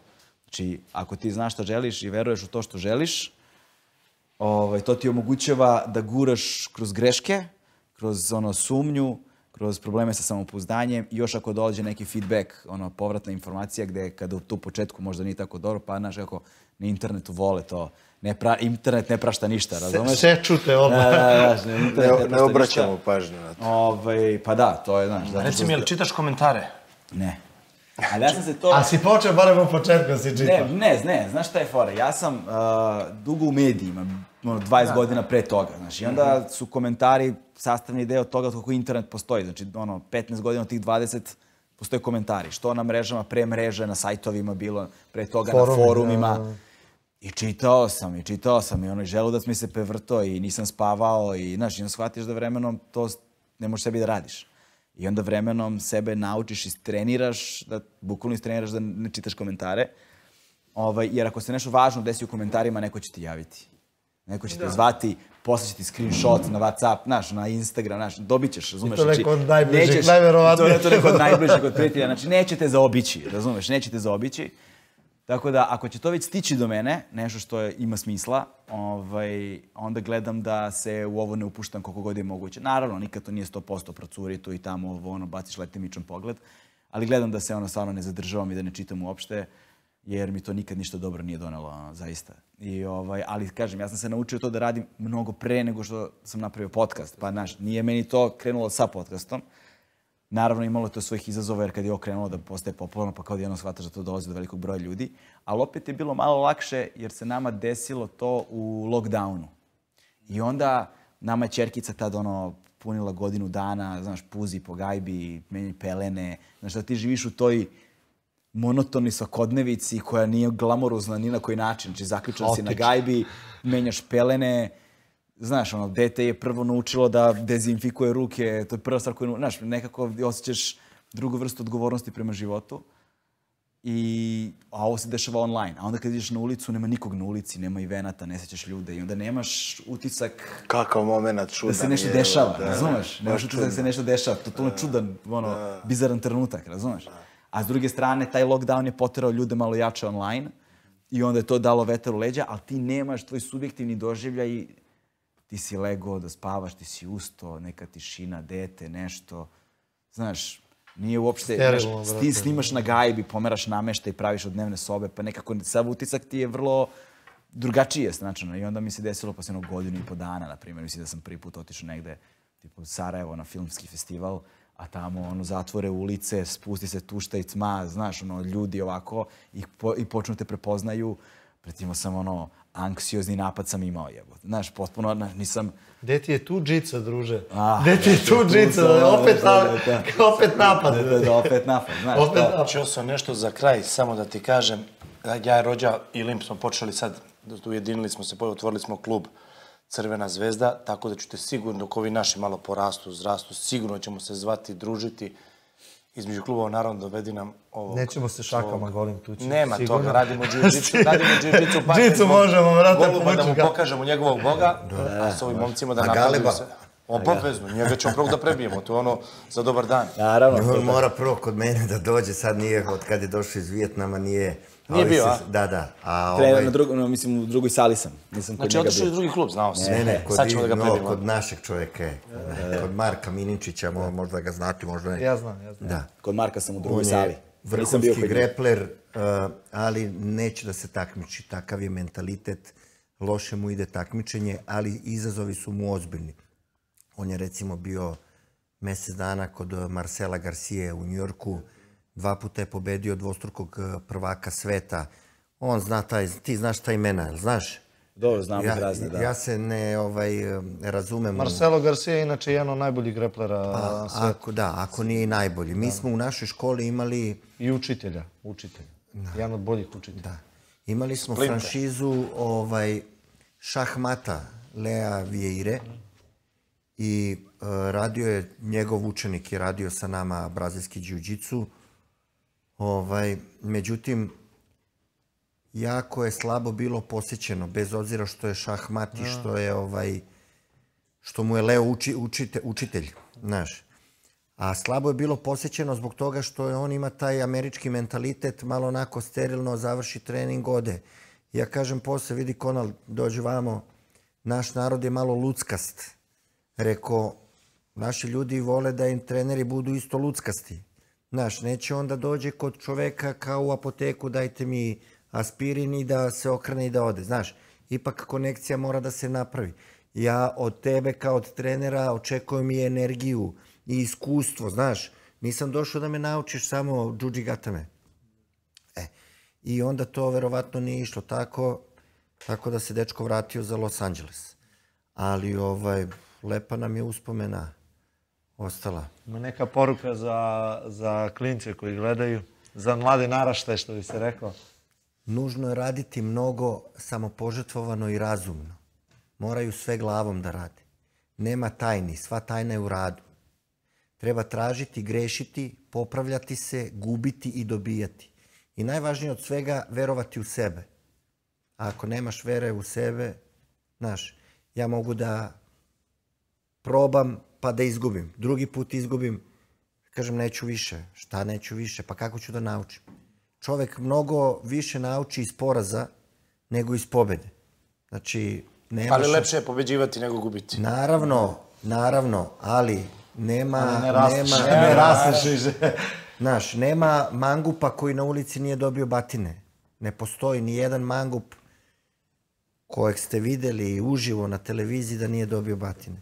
Nema šampiona koji nokaut nije popušio. Moram tako da kažem. Znaš, da ga iskrive i onda kad ustane on zna gde je, šta je. Aha, to je tako. Tako da eto, samo rad i težak rad. I guma za zube. Nema tajne u radu. A Galebe, ti poruku za ove što su, ajde da kažemo, što nikako da naprave taj prvi korak ka džimu koji malo imaju. Meni se dopada što je sve ovo postalo mainstream. Znaš, i nekako što je borenje izašlo iz undergrounda i što je postalo mainstream i što mainstream onda dovlači ljude poput mene, naš mainstream publiku koja unosi nešto drugo, neku svežinu i omekšava po bordurama sve, zato što se otvaraju se, u svetu kulture se otvaraju nove dimenzije. Znaš, nekako borac je pre ovog mainstreama imao drugačiju reputaciju. Znaš, a sada borac možda bude svako. I to mi se dopada, znaš. Ali ono što mislim da bi, recimo, moja poruka bi bila samo da probaju. To je, znaš, kao prosto probaj, zato što toliko nije fair kakav je osjećaj kad probaš u odnosu na to kako to izgleda kad gledaš. Znači, jednostavno ne može, znaš, svaki put kad gledam i na TV-u ili na internetu, znaš, ti gledaš njih i ljudi nemaju pojma kakav je osjećaj, znaš, kad neko sklopi ruke oko tebe i znaš šta radi. Znaš, to je, ili kad ti naučiš, Razumeš, pa onda dođe neko nov, pa ti vidiš da ti možeš nekome drugom to da uradiš. To osjećanje, znaš, ta vrsta umora, to... Moć, to je moć. Znaš, znaš, to je nešto što stvarno ne znam kako da se... Ne postoje reči da se to opiše, nažalost. Moraju da probaju. Ništa, hvala vam puno što ste došli i ulepšali na ovaj današnji dan. Hvala vama. I što smo dosta pametnih stvari mogli da činimo. Hvala puno. Hvala puno. Hvala vam puno. Uzdravlje. Opa.